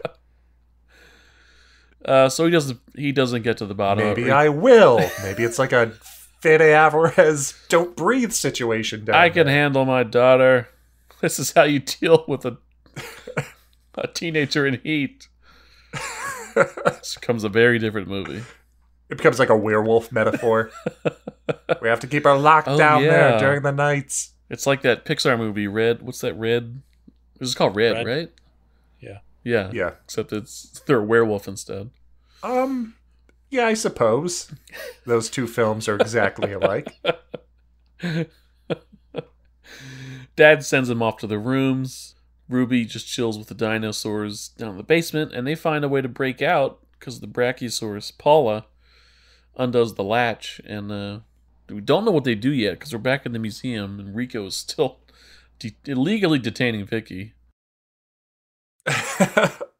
Which is now, I believe, a felony. Yeah, he's definitely... I mean, he's already in deep with stealing the stuff from the temple, but I don't know, that's international. That's somebody else's law. Yeah. I mean, he started with maybe like a little theft and some light assault in South America. Moved on to some... Assault and battery. Yeah. She manages to find, she picks one of the fossilized rocks or whatever and clobbers him over the head. It could have left him for dead at that point. Like he could have been killed with a hit to the head like that with a rock. I mean, she would be justified because she's being kidnapped, kind of. The scene ends as she's still going. Blood. She shows up at the Taylor farm, like just spattered. 1,000-yard stare. She just is car nowhere in sight. She's just like walking in their front yard. They're like, whoa, what? Jerry's like, she's definitely in heat.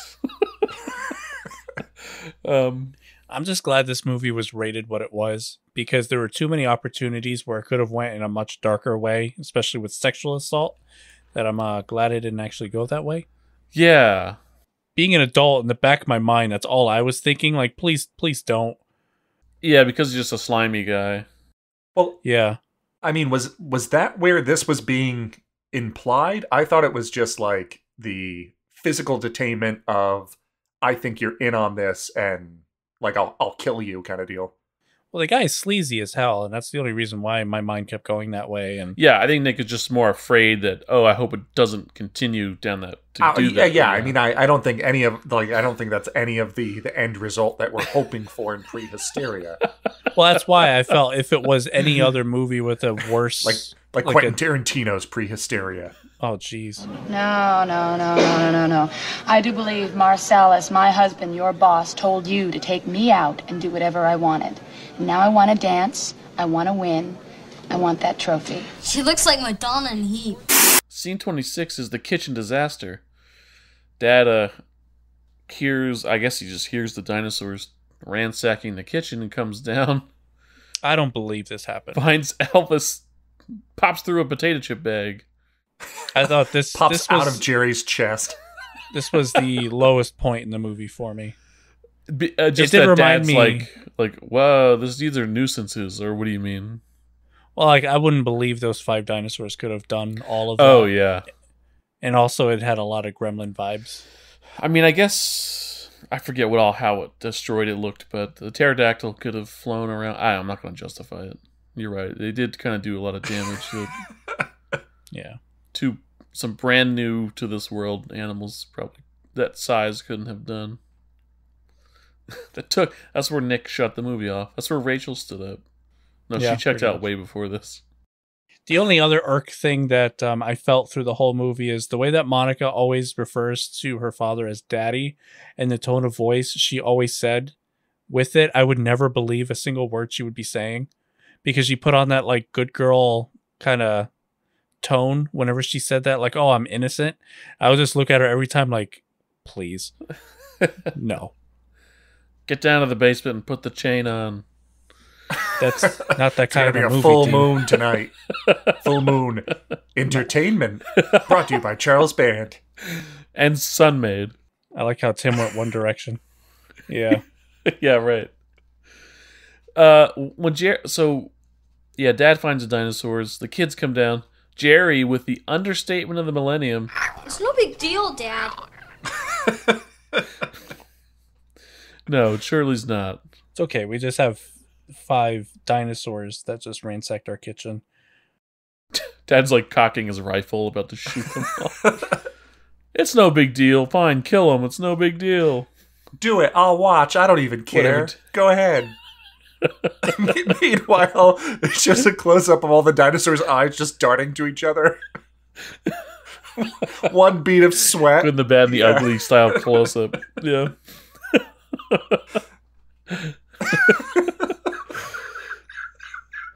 Well, Dad essentially falls on Monica to clean up the kitchen, but tells Jerry to get rid of the dinosaurs. They got to go back to their time. Rico, that really nice time. Really nice man.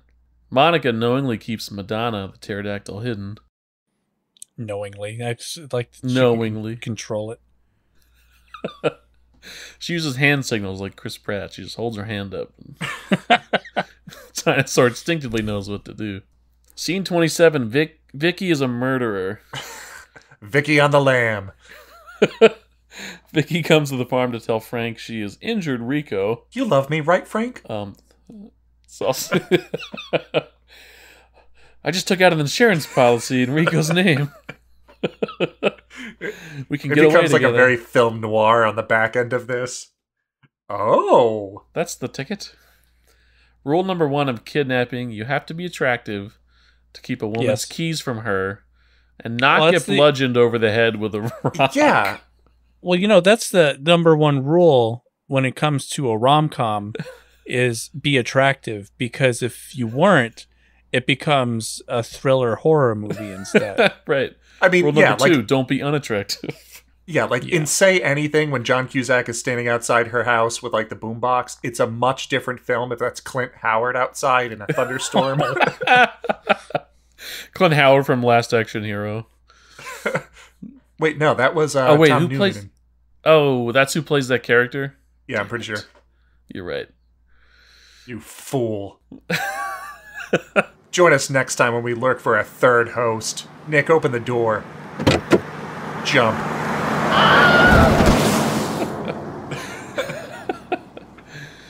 For context, Frank has taken her keys, and I guess since she's been part of an assault, he's doesn't want her to leave, but he just does it in a really creepy way. Yeah, that's why. That's why he wants to. He holds her car keys hostage. It's because he now knows, she can't say no if he takes her keys, because it's the implication. I'll also turn the implication, because it'll turn her into the cops. So he takes her keys and he's like, you should come inside and wait this out. Wait a murder out? Yeah. You should lay low. I know this farm. It's getting pretty full, but you can still go. And the dinosaurs dance to rockabilly music. Well, while they're doing that, Jerry walks in while Vicky's sitting in the kitchen. And he's like, "You look like you got a case of the GI Blues." What? Is that another Elvis reference? It's got to be. He's probably in a movie about war. And I think GI Blues might be a movie. I mean, I didn't know a ton of the Elvis films. I appreciated Elvis, but not necessarily his film work. But I forget the context, but the dinosaurs they're just dancing to rockabilly music. They're part of it. They're partying. Part of it. It's an obligatory dance scene. The Taylors introduced Vicky to Madonna, who just happens to fly in. I think she has a slightly more appropriate response. She's flabbergasted. Yeah. Which I love how the father's like, oh, we need to take it back. And then Vicky's immediately on the kid's side and she's like, Rico can get the shells. The dinosaurs are ours. He can grab it over my cold, dead body. I'll kill him again if he's alive. Scene 28. Vicky meets the dinos. I don't know where her science comes from in this scene. She's like, maybe there's some kind of reverse hybridization. I'm like, what are you talking about? What? They're just throwing out funny science words just to make themselves sound smart. I mean, she thinks poop is Azraelite. Get out of here. Is this some kind of erotica? No, get the fuck out. Later that night, Frank and Vicky get fucking tanked. They're just drinking on the couch. Well, so Jerry comes to tell Frank goodnight, and Frank immediately kicks him out of the room. And he's like, well, can I also say goodnight to Vicky? He's like, say goodnight to Vicky. And he's like, goodnight, Vicky. He's like, okay, everybody said goodnight. You can leave now. Which also, next to my notes, I screw the names up, and I say, and then Jerry and Vicky just get down to business. And then I say, oh no, Frank and Vicky get down to business. Well, at least it wasn't Frank, anyone in Monica. Did Jerry have a crush on Vicky? I don't think so. I couldn't tell because sometimes he looked at her my god, I'm now understanding girls look. He looked at her like Dean does now. I mean, it might just be that he's in the market for a new mom, or it could be the fact that she's an adult who agrees with him of keeping the dinosaurs. Do you think that's a viable app idea, like kids looking for new moms? Like Tinder, God. But like forgive him, Father, for he doesn't know. like on behalf of What their he does. Everyone delete this episode. on behalf of their single father.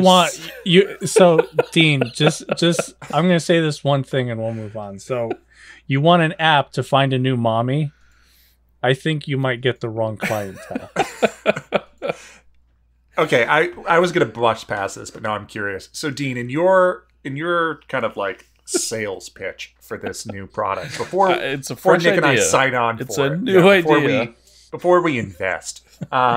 So are these going to be kids who no longer have moms, who once had moms, who never had moms, or ones that have moms but they're not a big fan? Kids definitely had a mom if they're alive.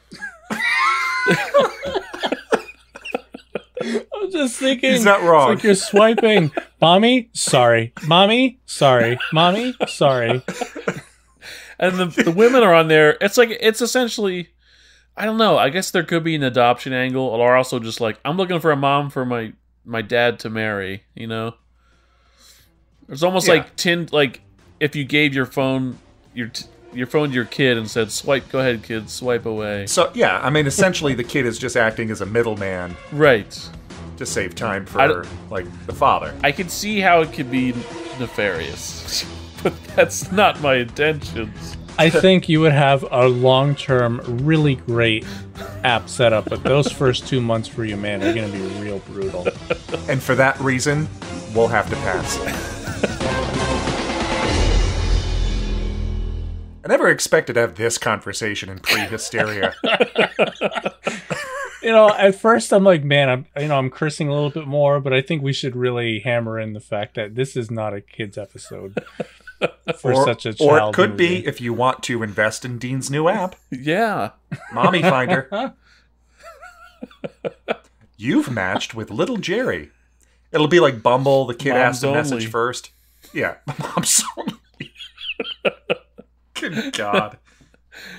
It's a sick world we're living in. So, I mean, that stemmed from Nick wondering if he had a crush. I didn't get that sense. I just assumed he... I didn't get the sense Monica of anything. does I don't know if not. he's looking for a new mom. I just think... I didn't get any kind of feeling towards Vicky necessarily one way or the other. He's just like, yeah, Dad's horny. Like, let him get some, and... she's our new mom, whatever. Yeah, Monica, however, is completely against the idea. Yeah. And there's only one woman in her life, and that is their late mother, and that's it. So the fact that Vicky is still there, her hovering around the corner, you can tell there's a lot of animosity towards her for that reason. They do get down to business a little bit. Frank doesn't want to... Yeah, I was going to say, they get down to business. There's an implied, like, then they cuts and then they wake up the next morning and he's, like, on the couch and she's outside. So, I don't know. And those amazing boxers he loves to show off. I can see your grapes, Frank. That's not something you want to yell out across the field. Just children present. This is a kid's movie. Vicky, in the morning, Vicky's just repairing the greenhouse. I don't know if that was ever stated ever. And that was like the night after she got there. She just decides to start housework, like house repair. Well, I thought she was fixing up the greenhouse to create an environment that the dinosaurs you're right. Because they need to maintain 99 degrees. You're right. So overnight, she just built an entire greenhouse from scratch. I think. Oh, I'm not saying it's right. And that, and it makes me think, all right, so clearly he has like a grape yard farm thing for raisins. That's what the sign says out front. All of Exactly that? All of that. But what gets me is like in the beginning of the movie, I thought he like moonlighted as an archaeologist and he had like this whole big setup downstairs. Right. Like, where's he getting these fossils from? You mean to tell me he's just digging in the backyard and finding loads of, fossilized shit and just like, hey, I know a guy. Just like on his lunch break. Yeah, it's true. It seems like there's an interest, like a shared father-son thing. Like, we're into fossils and dinosaurs. But I guess that's not the case if he's not absolutely floored and flabbergasted by living, breathing dinosaurs in his house. So I think he just looks at it as... Oh, yeah. So that means, like, he cares enough that it's like, oh, the fossil's the beginning, and call the kids down. We're going to work on it together and take it to this place that clearly he's been going to. And then live dinosaurs, and it's, well, we can't hold on to these. Kill them first. I want them fossilized. Goddamn varmints. Maybe it's not a dinosaur thing. Maybe he just really loves fossils. Shit, to be exact. Because he only ever seems to sell shit. What's that scene from Jurassic 3? I can't tell the difference between what's rock and what's bone. And in this case, it's like, well, son, you got to find the difference between the rock and the poop. What's the other part from Jurassic Park 3? Alan. It cements it as the third best movie out of the 6 for me. So Vicky's, yes, she's making an environment, an ecosystem, a habitat, if you will, that these dinosaurs can survive in. Even though they've survived thus far, Vicky knows that these dinosaurs need a certain temperate zone, even though they came from all different eras, as Nick has pointed out. You know, climate would be the least of their concerns. It would actually be the oxygen saturation in the air, because it would have been vastly different. All the fucking germs that are around that didn't exist back then, they would have died. And kind of like War of the Worlds, they would have been decaying, dying already from bacteria eating them. Jerry! And his face is just like Raiders. Jerry, is this what heat is? Am I in heat, Jerry?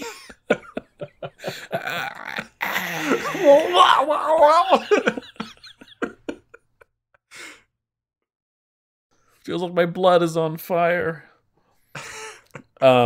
She's repairing the greenhouse, and yeah, there's this little conversation about Frank comes to the window in his underwears that his kids bought him, covered in raisins. Because, Dad, you're a raisin farmer, and we just figured you were into that kind of thing. It's a career, but we want to make it a lifestyle. I'm glad you're still wearing them. Thanks for showing us, Dad. Yeah, they have like a flirty, weird thing about his boxers. And then Monica comes out and throws shade. She's like, when is this bitch leaving? Is she done? Please. Almost verbatim. We don't really know what her deal is. I mean, if you remember from the beginning of the movie that Frank's wife is dead, you can probably infer that she just like doesn't want a new mom. It's not explicitly stated yet, so she's just throwing shade. And I mean, I feel like at this point it's not subtle that she doesn't want a new mom, even before she says she doesn't want a new mom. I didn't know. This is very nuanced. Okay. It's the subtext is just... I don't know how Paula the Brachiosaur got all the way out into the fields to frighten one of the grape pickers, I guess, one of the field hands. Well, yeah, much less Hammer getting all the way out to the road. Doesn't really amount to anything. They're just like, well, still. I mean, it's interesting to just like roam the farm, but there's no consequence.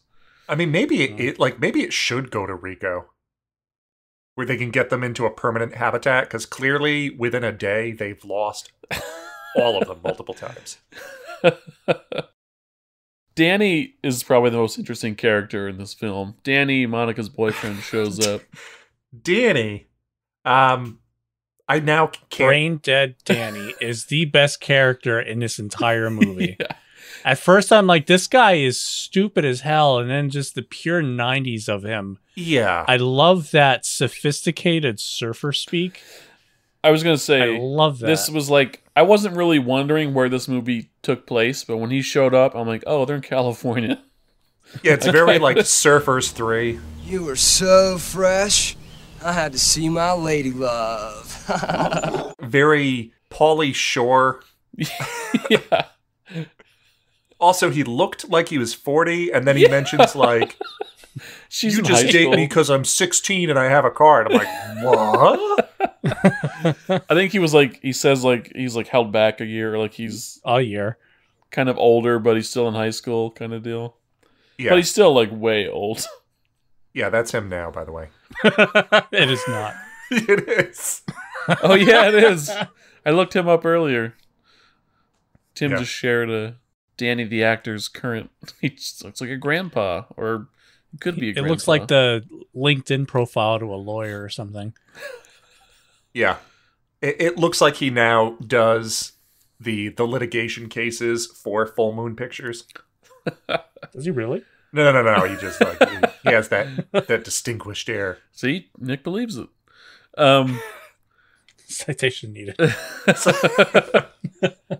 like the subtitle to this episode at this point. Yeah, but Danny, my note is like he's like 36 with braces. Talks like he's from Ventura, California. He thinks Hammer is a toy. He's like, awesome gizmo. Where's the batteries? It's kind of a backhanded statement for the special effects in the movie. Where are the batteries? And he starts tearing into its back. In the zombies. Jerry, kill me. Danny, still haven't found them yet. Both hands now. He's just going in. They put blood in these things now? Oh. He like the way he laughs, and like as he's leaving, he like stops and turns and looks at Monica again, like. Yeah, there's points where he doesn't even talk. All of a sudden, he's just like, yeah. Monica's like, get out of here, Danny. My dad hates you, and he does come out, and he's like, get the.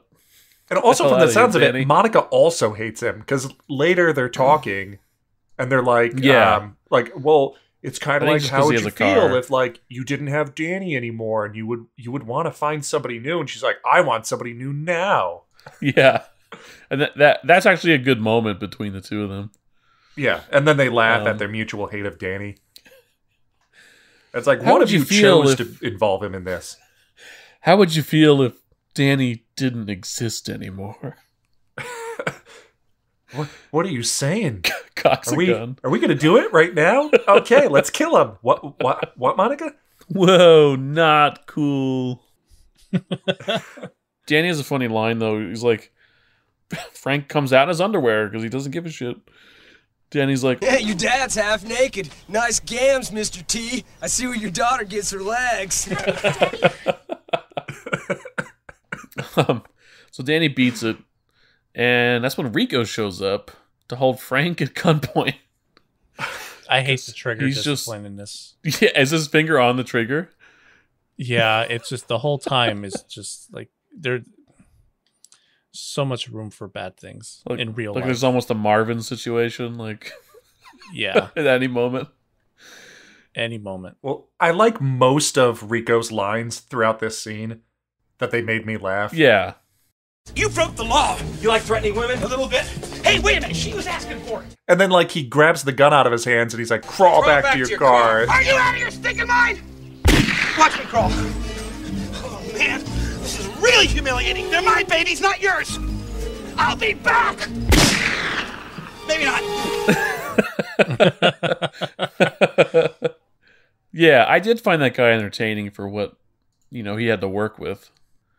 I guess I would say I'm surprised he didn't really turn up in a whole lot of stuff. But... Yeah, I mean, he's been in like a ton of stuff between like series and movies, but it's never lead. It's always like somebody else within it. As I'd be interested to see him in something else just to see how he does. He's in The Negotiator with Samuel L. Jackson and I think Kevin Spacey? I remember seeing that on his list. Yeah, Kevin Spacey.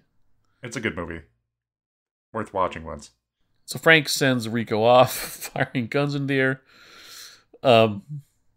Vicky and Monica show up like, we heard a gun. Is everything okay? So nonchalant. I don't know why he didn't just say, like, I was chasing away Rico. Vicky literally already thought she killed him. It would probably do her heart well to know, like, well, Vicky, you're not a murderer. Or he would be terrifying her because you didn't kill him. Oh, no. He's still alive and he's wandering around. You weren't supposed to do that.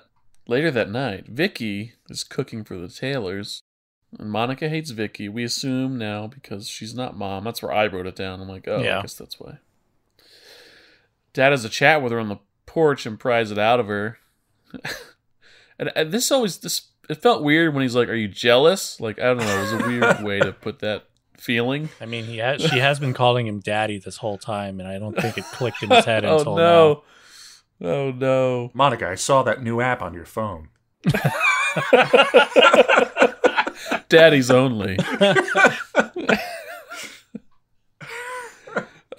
Oh, man. Man, right out of the gate, got competition. Yeah, it's you could have written it differently and still gotten the same point across. Like, it just came out strange. It also says he follows it up with Monica. You'll always be daddy's girl. You know that. which is, again, it's an okay line to say. I feel like it's an okay line to say strange. if she were 10 or younger. 12. Yeah, because it's like when she's like, I don't know, 17. Actually, no, she's like 15 because she was dating Danny because he had a car and she didn't. I think this is one of the lines meant for the kids and not for the adults, because for him to ask, "Are you jealous?" is pretty stone deaf, or tone deaf, rather. Yeah. And Fred, it's pretty obvious on why she's being such a bitch to her. So, I mean, it makes sense to the adults, and I think it's meant more for kids. Because don't forget, this was around the time of parents getting divorced in every single type of media you can consume at that time. So they had to really bury into a child's head that it's okay for mommy and daddy to move on when the other one leaves. Or dies. Rico hires some dummy, scummy dudes. Scene 34. They're amusing. They're amusing. I do like...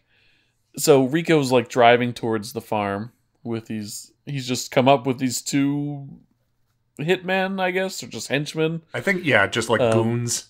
He paid him $1,000 each. I love that. He's like, under his breath, he's like, $1,000 a piece for these two. Kind of just says it to himself. Well, I like how he ends up slipping and he's like, we gotta get these. They're worth million. And he stops and they're like, well, Mr. Sarno, if they're worth millions, then Me and Richie should get like $1,200 a piece. Am I right, Richie? Absolutely. Yeah, my note's like, $400 extra. When they hear there's more money involved. Doesn't he even argue with them about that? I would have just been, all right, deal. And then... Well, yeah. Because at one point then he's helping them and they're like, well, if we're doing this, we should at least get like this. And he's like, I'll give you $1,500. Just do it. Yeah. One of them sounds like Andrew Dice Clay. Some lizard bites me, I'll grind him up into a pair of shoes. Bada bing, bada boom. Oh! Danny comes back to pick up Monica. I don't know what the scene is all about, but... that could be applied to a lot of places. He starts to question her. He's like, I must be the only person in 10th grade with a license. Is that why you go out with me? No! It's because you're 16 and real smart. She said with him not looking a day over 16. Yeah, so he picks up Monica, they're driving, and they pass Rico and his henchmen heading towards the house. Monica just is able to spot that it's Rico in the driver's seat of that van. So she has Danny turn around, they head back towards the house. We get this big sequence at the house with Rico and the henchmen. I forgot their name. Louie and Richie? Yeah, Louie and Richie. Minnie? Louie and Richie. Yeah, because Louie is the big, like, Arnold-looking one, and then Richie is the other mafioso. Yeah. That's the one. Can't believe this happened. Lewis bamboozles Frank that he's selling Girl Scout cookies. Completely fools him. Can I help you? Could I perhaps interest you in some Girl Scout cookies? Is this a joke? Scouting is not a joke, sir. It keeps the little tarts off the street. It fools me every time. They're my biggest fears. I don't have any cash. Sorry, a lot of deep cut jokes. But yeah. Yeah, he pulls out a revolver, which is just an interesting... I mean, it's like 1993. You think there was other choices for guns. No, that's one of the best choices for guns. Really? Yeah. Yeah, because you don't have to worry. It doesn't leave a casing behind for cops to track. That's why most mob hits always use a revolver. Yeah. Also, I guess it's less prone to jamming, or it doesn't jam, or whatever the case is.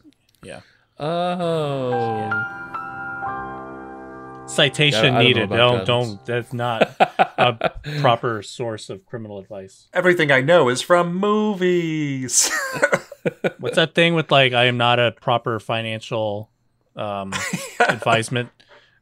Like, not a doctor. I am not. I am not a lawyer, but yeah. Here's what you should do.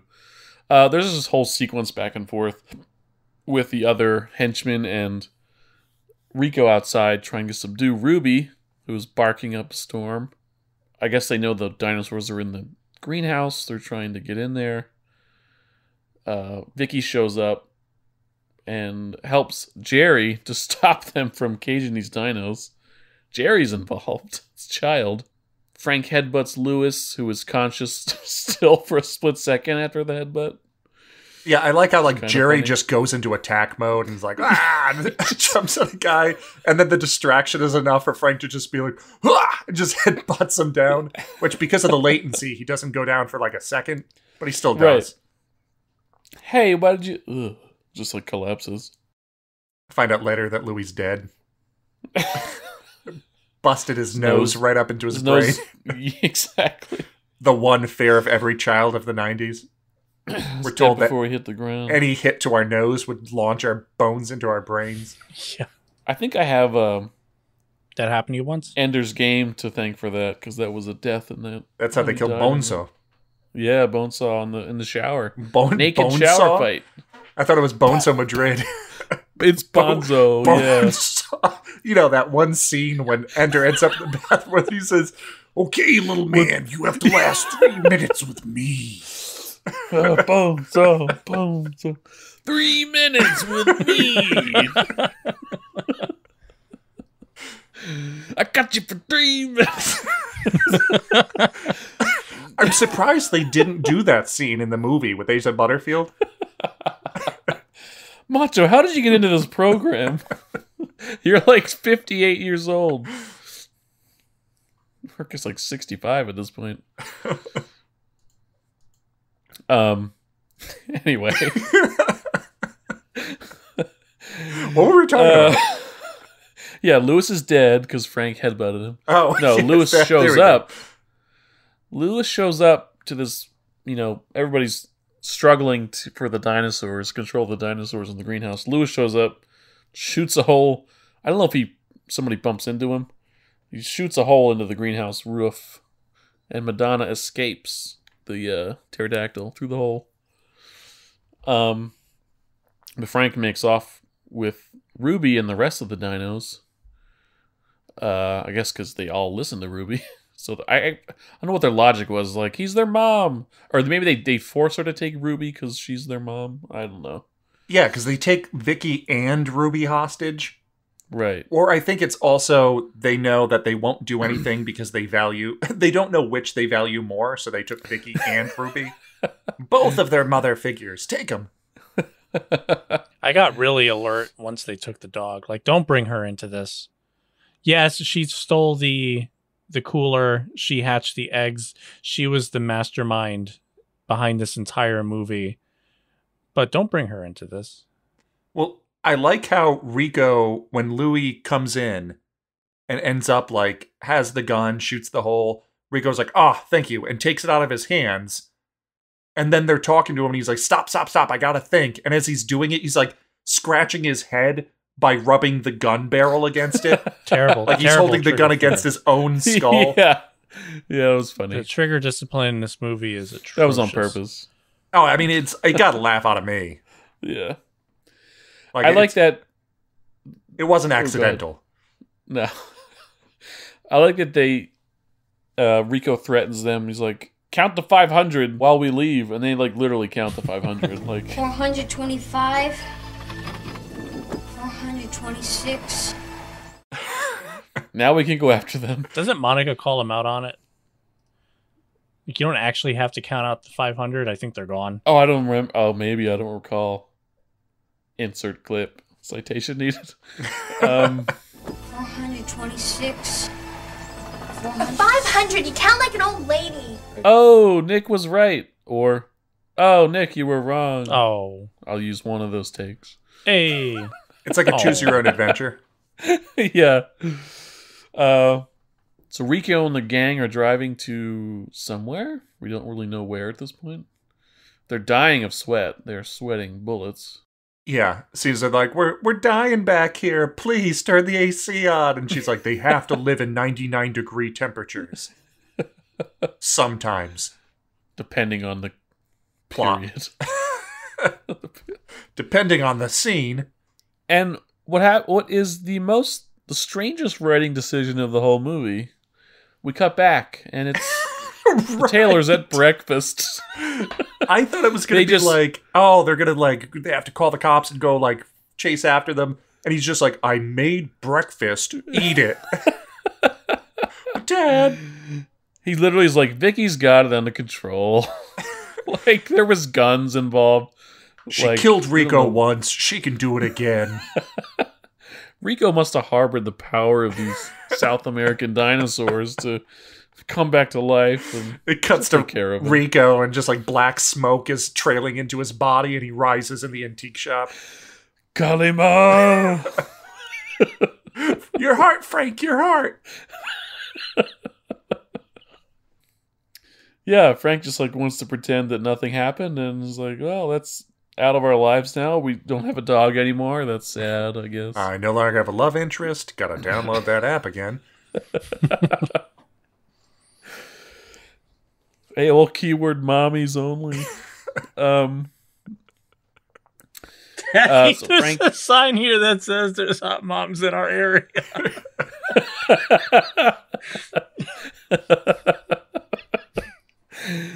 Jerry, look into this for me. Oh, man. You're 12. I trust what you think is hot at this point. Elvis. So I guess we realize this is actually a couple days later because they look down and Frank sees the newspaper story that Rico is having a new exhibit and Vicky's there in the photo. So at that point, they just gave up, and it's a few days later. Yeah, and it's museum couple reveals whatever. So he literally just took it as, well, guess I lost that one. I guess I'll just not notify the police that he's holding this girl captive, pretending to be a couple. That's appropriately a plot. I don't know if it's a plot hole. It's just why did you do this? They just wrote it the way they wanted it. I think it's probably because they knew if they just call the police, this movie would be over instantly. Well, what are they going to say? They would know about the dinosaurs. Yeah, it's oh, your girlfriend and dog were kidnapped. Oh, and why were they kidnapped? Oh, you have dinosaurs. Okay. Well, I don't know if thing where you don't say that part. I don't know if the police ask when somebody's been kidnapped. Well, why were they kidnapped? Why? Do you have reason to believe? That's not a good enough reason. Oh, okay. Maybe they deserved it. Reason, why would they be kidnapped? We're trying something new with the police department. We're kind of stretched thin and really deciding which cases we want to take. The chief said we really have to be more discerning in what we take on every day. So this cuts back. I guess they're convinced to actually do something. The kids are like, we got to get our dog back at least. Come on. So we see the press conference is kind of shaping up that where Rico's going to unveil the dinosaurs. There's a non sequitur line from a reporter here. Miss Vicky, is it true that you were married to Tiny Tim? Yeah. I don't know. It's just a random line. Well, also, I want every press conference to take place like this, where they have to use a hot-cold scale. Can you give us a hint? Is it from the century? Cold, very cold, Bob. Is it bigger than a breadbasket? Maybe. Is it fish or fowl? Ooh, you getting warm there, Helen? Is it a whole flock of bald eagles? Ain't cold again. Can you imagine if they got into the White House press coverage and it's will we go to war? Colder. It would certainly be more interesting press conferences. Universal health care? Colder. Very cold. Very cold. Loan forgiveness for college students. Freezing.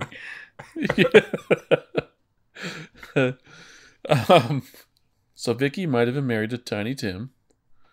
Dad and the kids arrive at the Whitey's Museum. Whitey's Pawn Shop. Whitey's Pawn Shop. Whitey lets them in, and they, we assume, devise some kind of plan to get the dinosaurs back. So it confused me for a bit, because I thought when he was sneaking them in, he was sneaking them into the museum. And then when I find out it's the antique shop across the street from the museum, and it's like, oh, they sneak in the back way. And then Frank's like, where is he? Across the street. And then Frank just walks outside and across the street. It's like, oh, so... I mean, it makes sense later when you find out, like, they already... Like, it's very Ocean's, like, 11. They already did the heist, and we're seeing, like, them aftermath. Yeah, Frank just, like, walks through the crowd and stares down Rico. And fires one shot. I would like to thank each and every one of you for coming out here today. What you're about to see is a labor of love. And I'd also like to...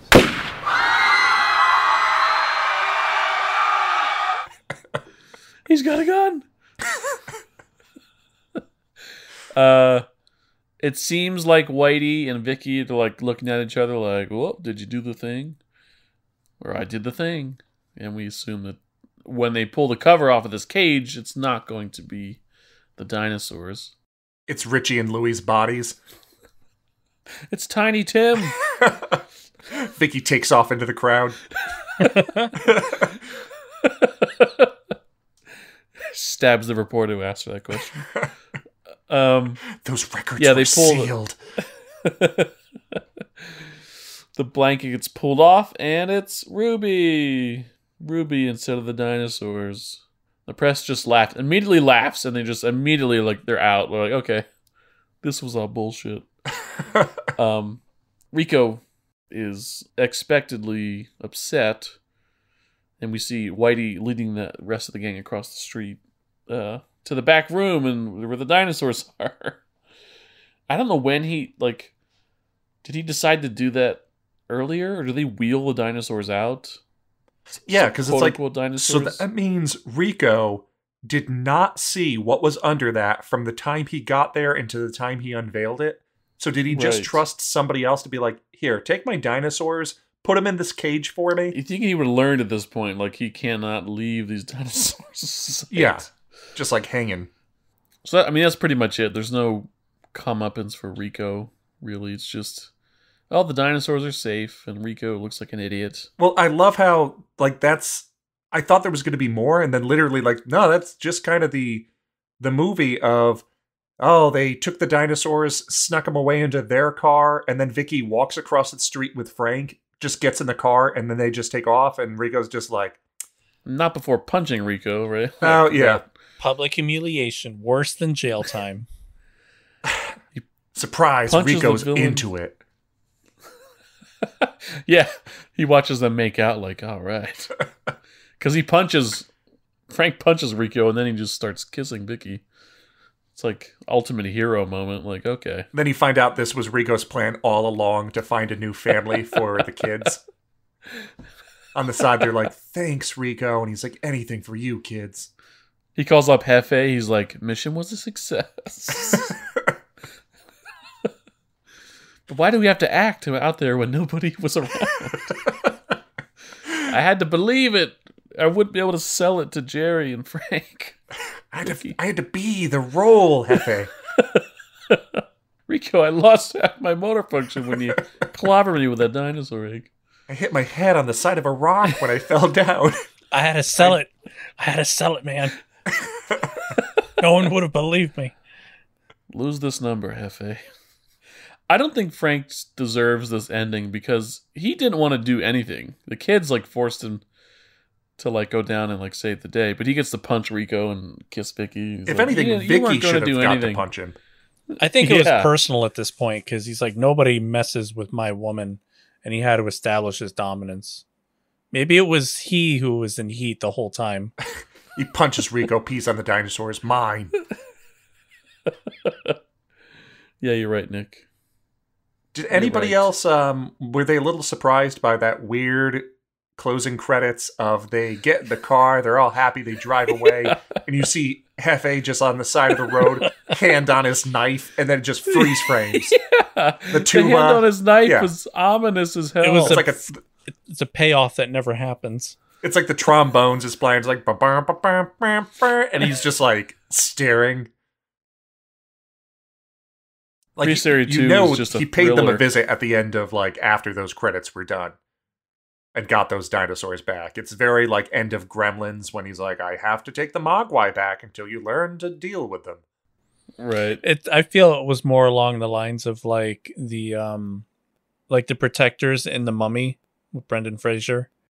Oh yeah, like Oded Fehr's guys. Yeah, they weren't there to take the dinosaurs back. They were gonna be repaid in blood from the looks of it.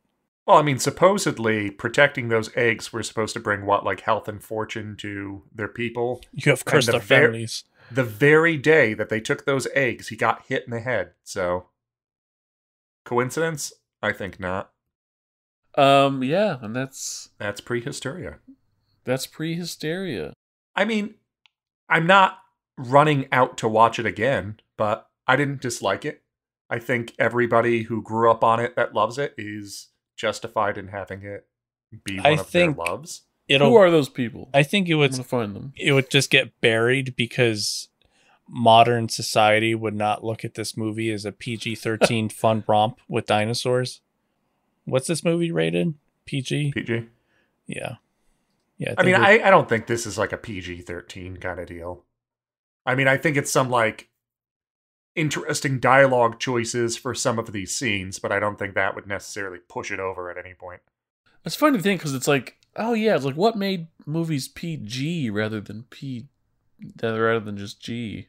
I feel like I never see G these days. Like even Disney movies, and it's like, oh, it's a Disney Pixar, it's PG. Like I feel like I never see G anymore.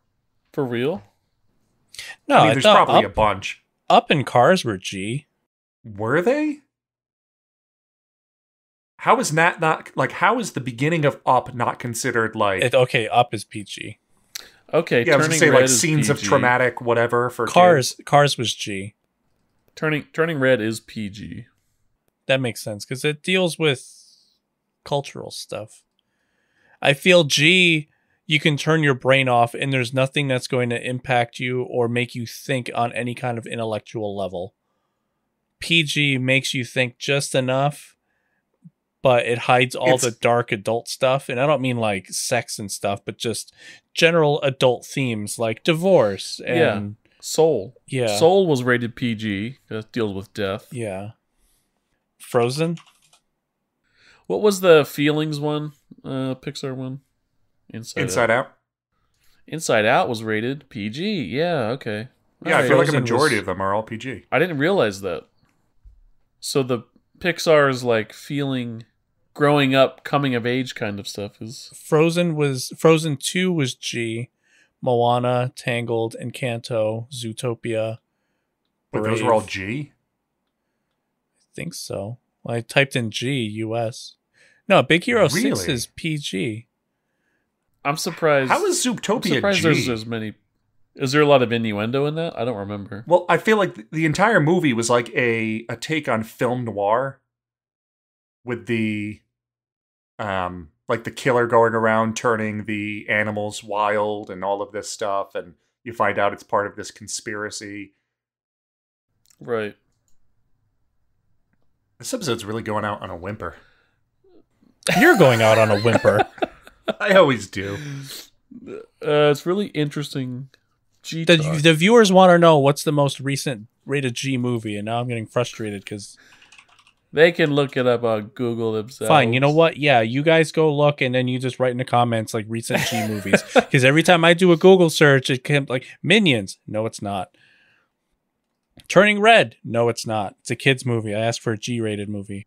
Speaking of writing into us, if you're listening to this, do it. Still, just we want to hear from you. I know you're probably like, I'm not going to spend the time, but no, I'm serious. Write to us right now on any of our platforms. Tell us what you think, even if it's bad. We want to know. We gotta know that you're out there. Yeah. This is a call for help. Let us know if we need to get rid of Dean. Yeah. We'll go on another vacation. Indefinitely. They know how to do it now with a revolver, apparently, which doesn't leave gun casings behind. They can get rid of me quick. Ratatouille. I'm going to leave off on Ratatouille. Oh. That's G? Yeah, a movie 12 years ago. Wall-E Cars. The G movie is dead. You heard it here on Screen Refresh. Toy Story 4. Everybody's grown up. Kids can handle grown-up stuff now. If it was laughable at times, there were some moments where I kind of had a second guess the movie, but it wasn't as bad as I was expecting it to be, but it was still nostalgia lenses helped it quite a bit. I guess I'm just naive to what direct-to-video quality is, and I thought, I could have gone to the movie theater, but it might not have made a lot of money, especially after Jurassic Park. But I think it came out just before. I was like, right? I wouldn't look at this and be like, oh, this is a direct-to-video quality. But I don't know. I guess that's a compliment for it. The end. The end. Thank all you listeners out there in listener land, podcast world, for coming along for the adventure on Prehysteria. Are you prehysterical now? As always, you can find us on Twitter, Facebook, Instagram, @ScreenRefresh, or email us your own movie memories at screenrefresh@gmail.com. If you like the show, help us out and leave a rating and review on iTunes, Spotify, or wherever you get your podcasts to help others find us. For Nick and Tim, this is Dean saying we'll see you again in a couple weeks. No, we won't. No, we won't. We're on vacation. We won't. We're on vacation. We shouldn't even be working right now. This is highly illegal. We just can't not do stuff for you guys. We'll be back. If you're listening to this, we'll be back soon. Before you know it. And you'll like it. Unless you listen to this after September, in which case... We're so sorry. You can listen to us right now. We've got more episodes, so on to the next. The end. We did it.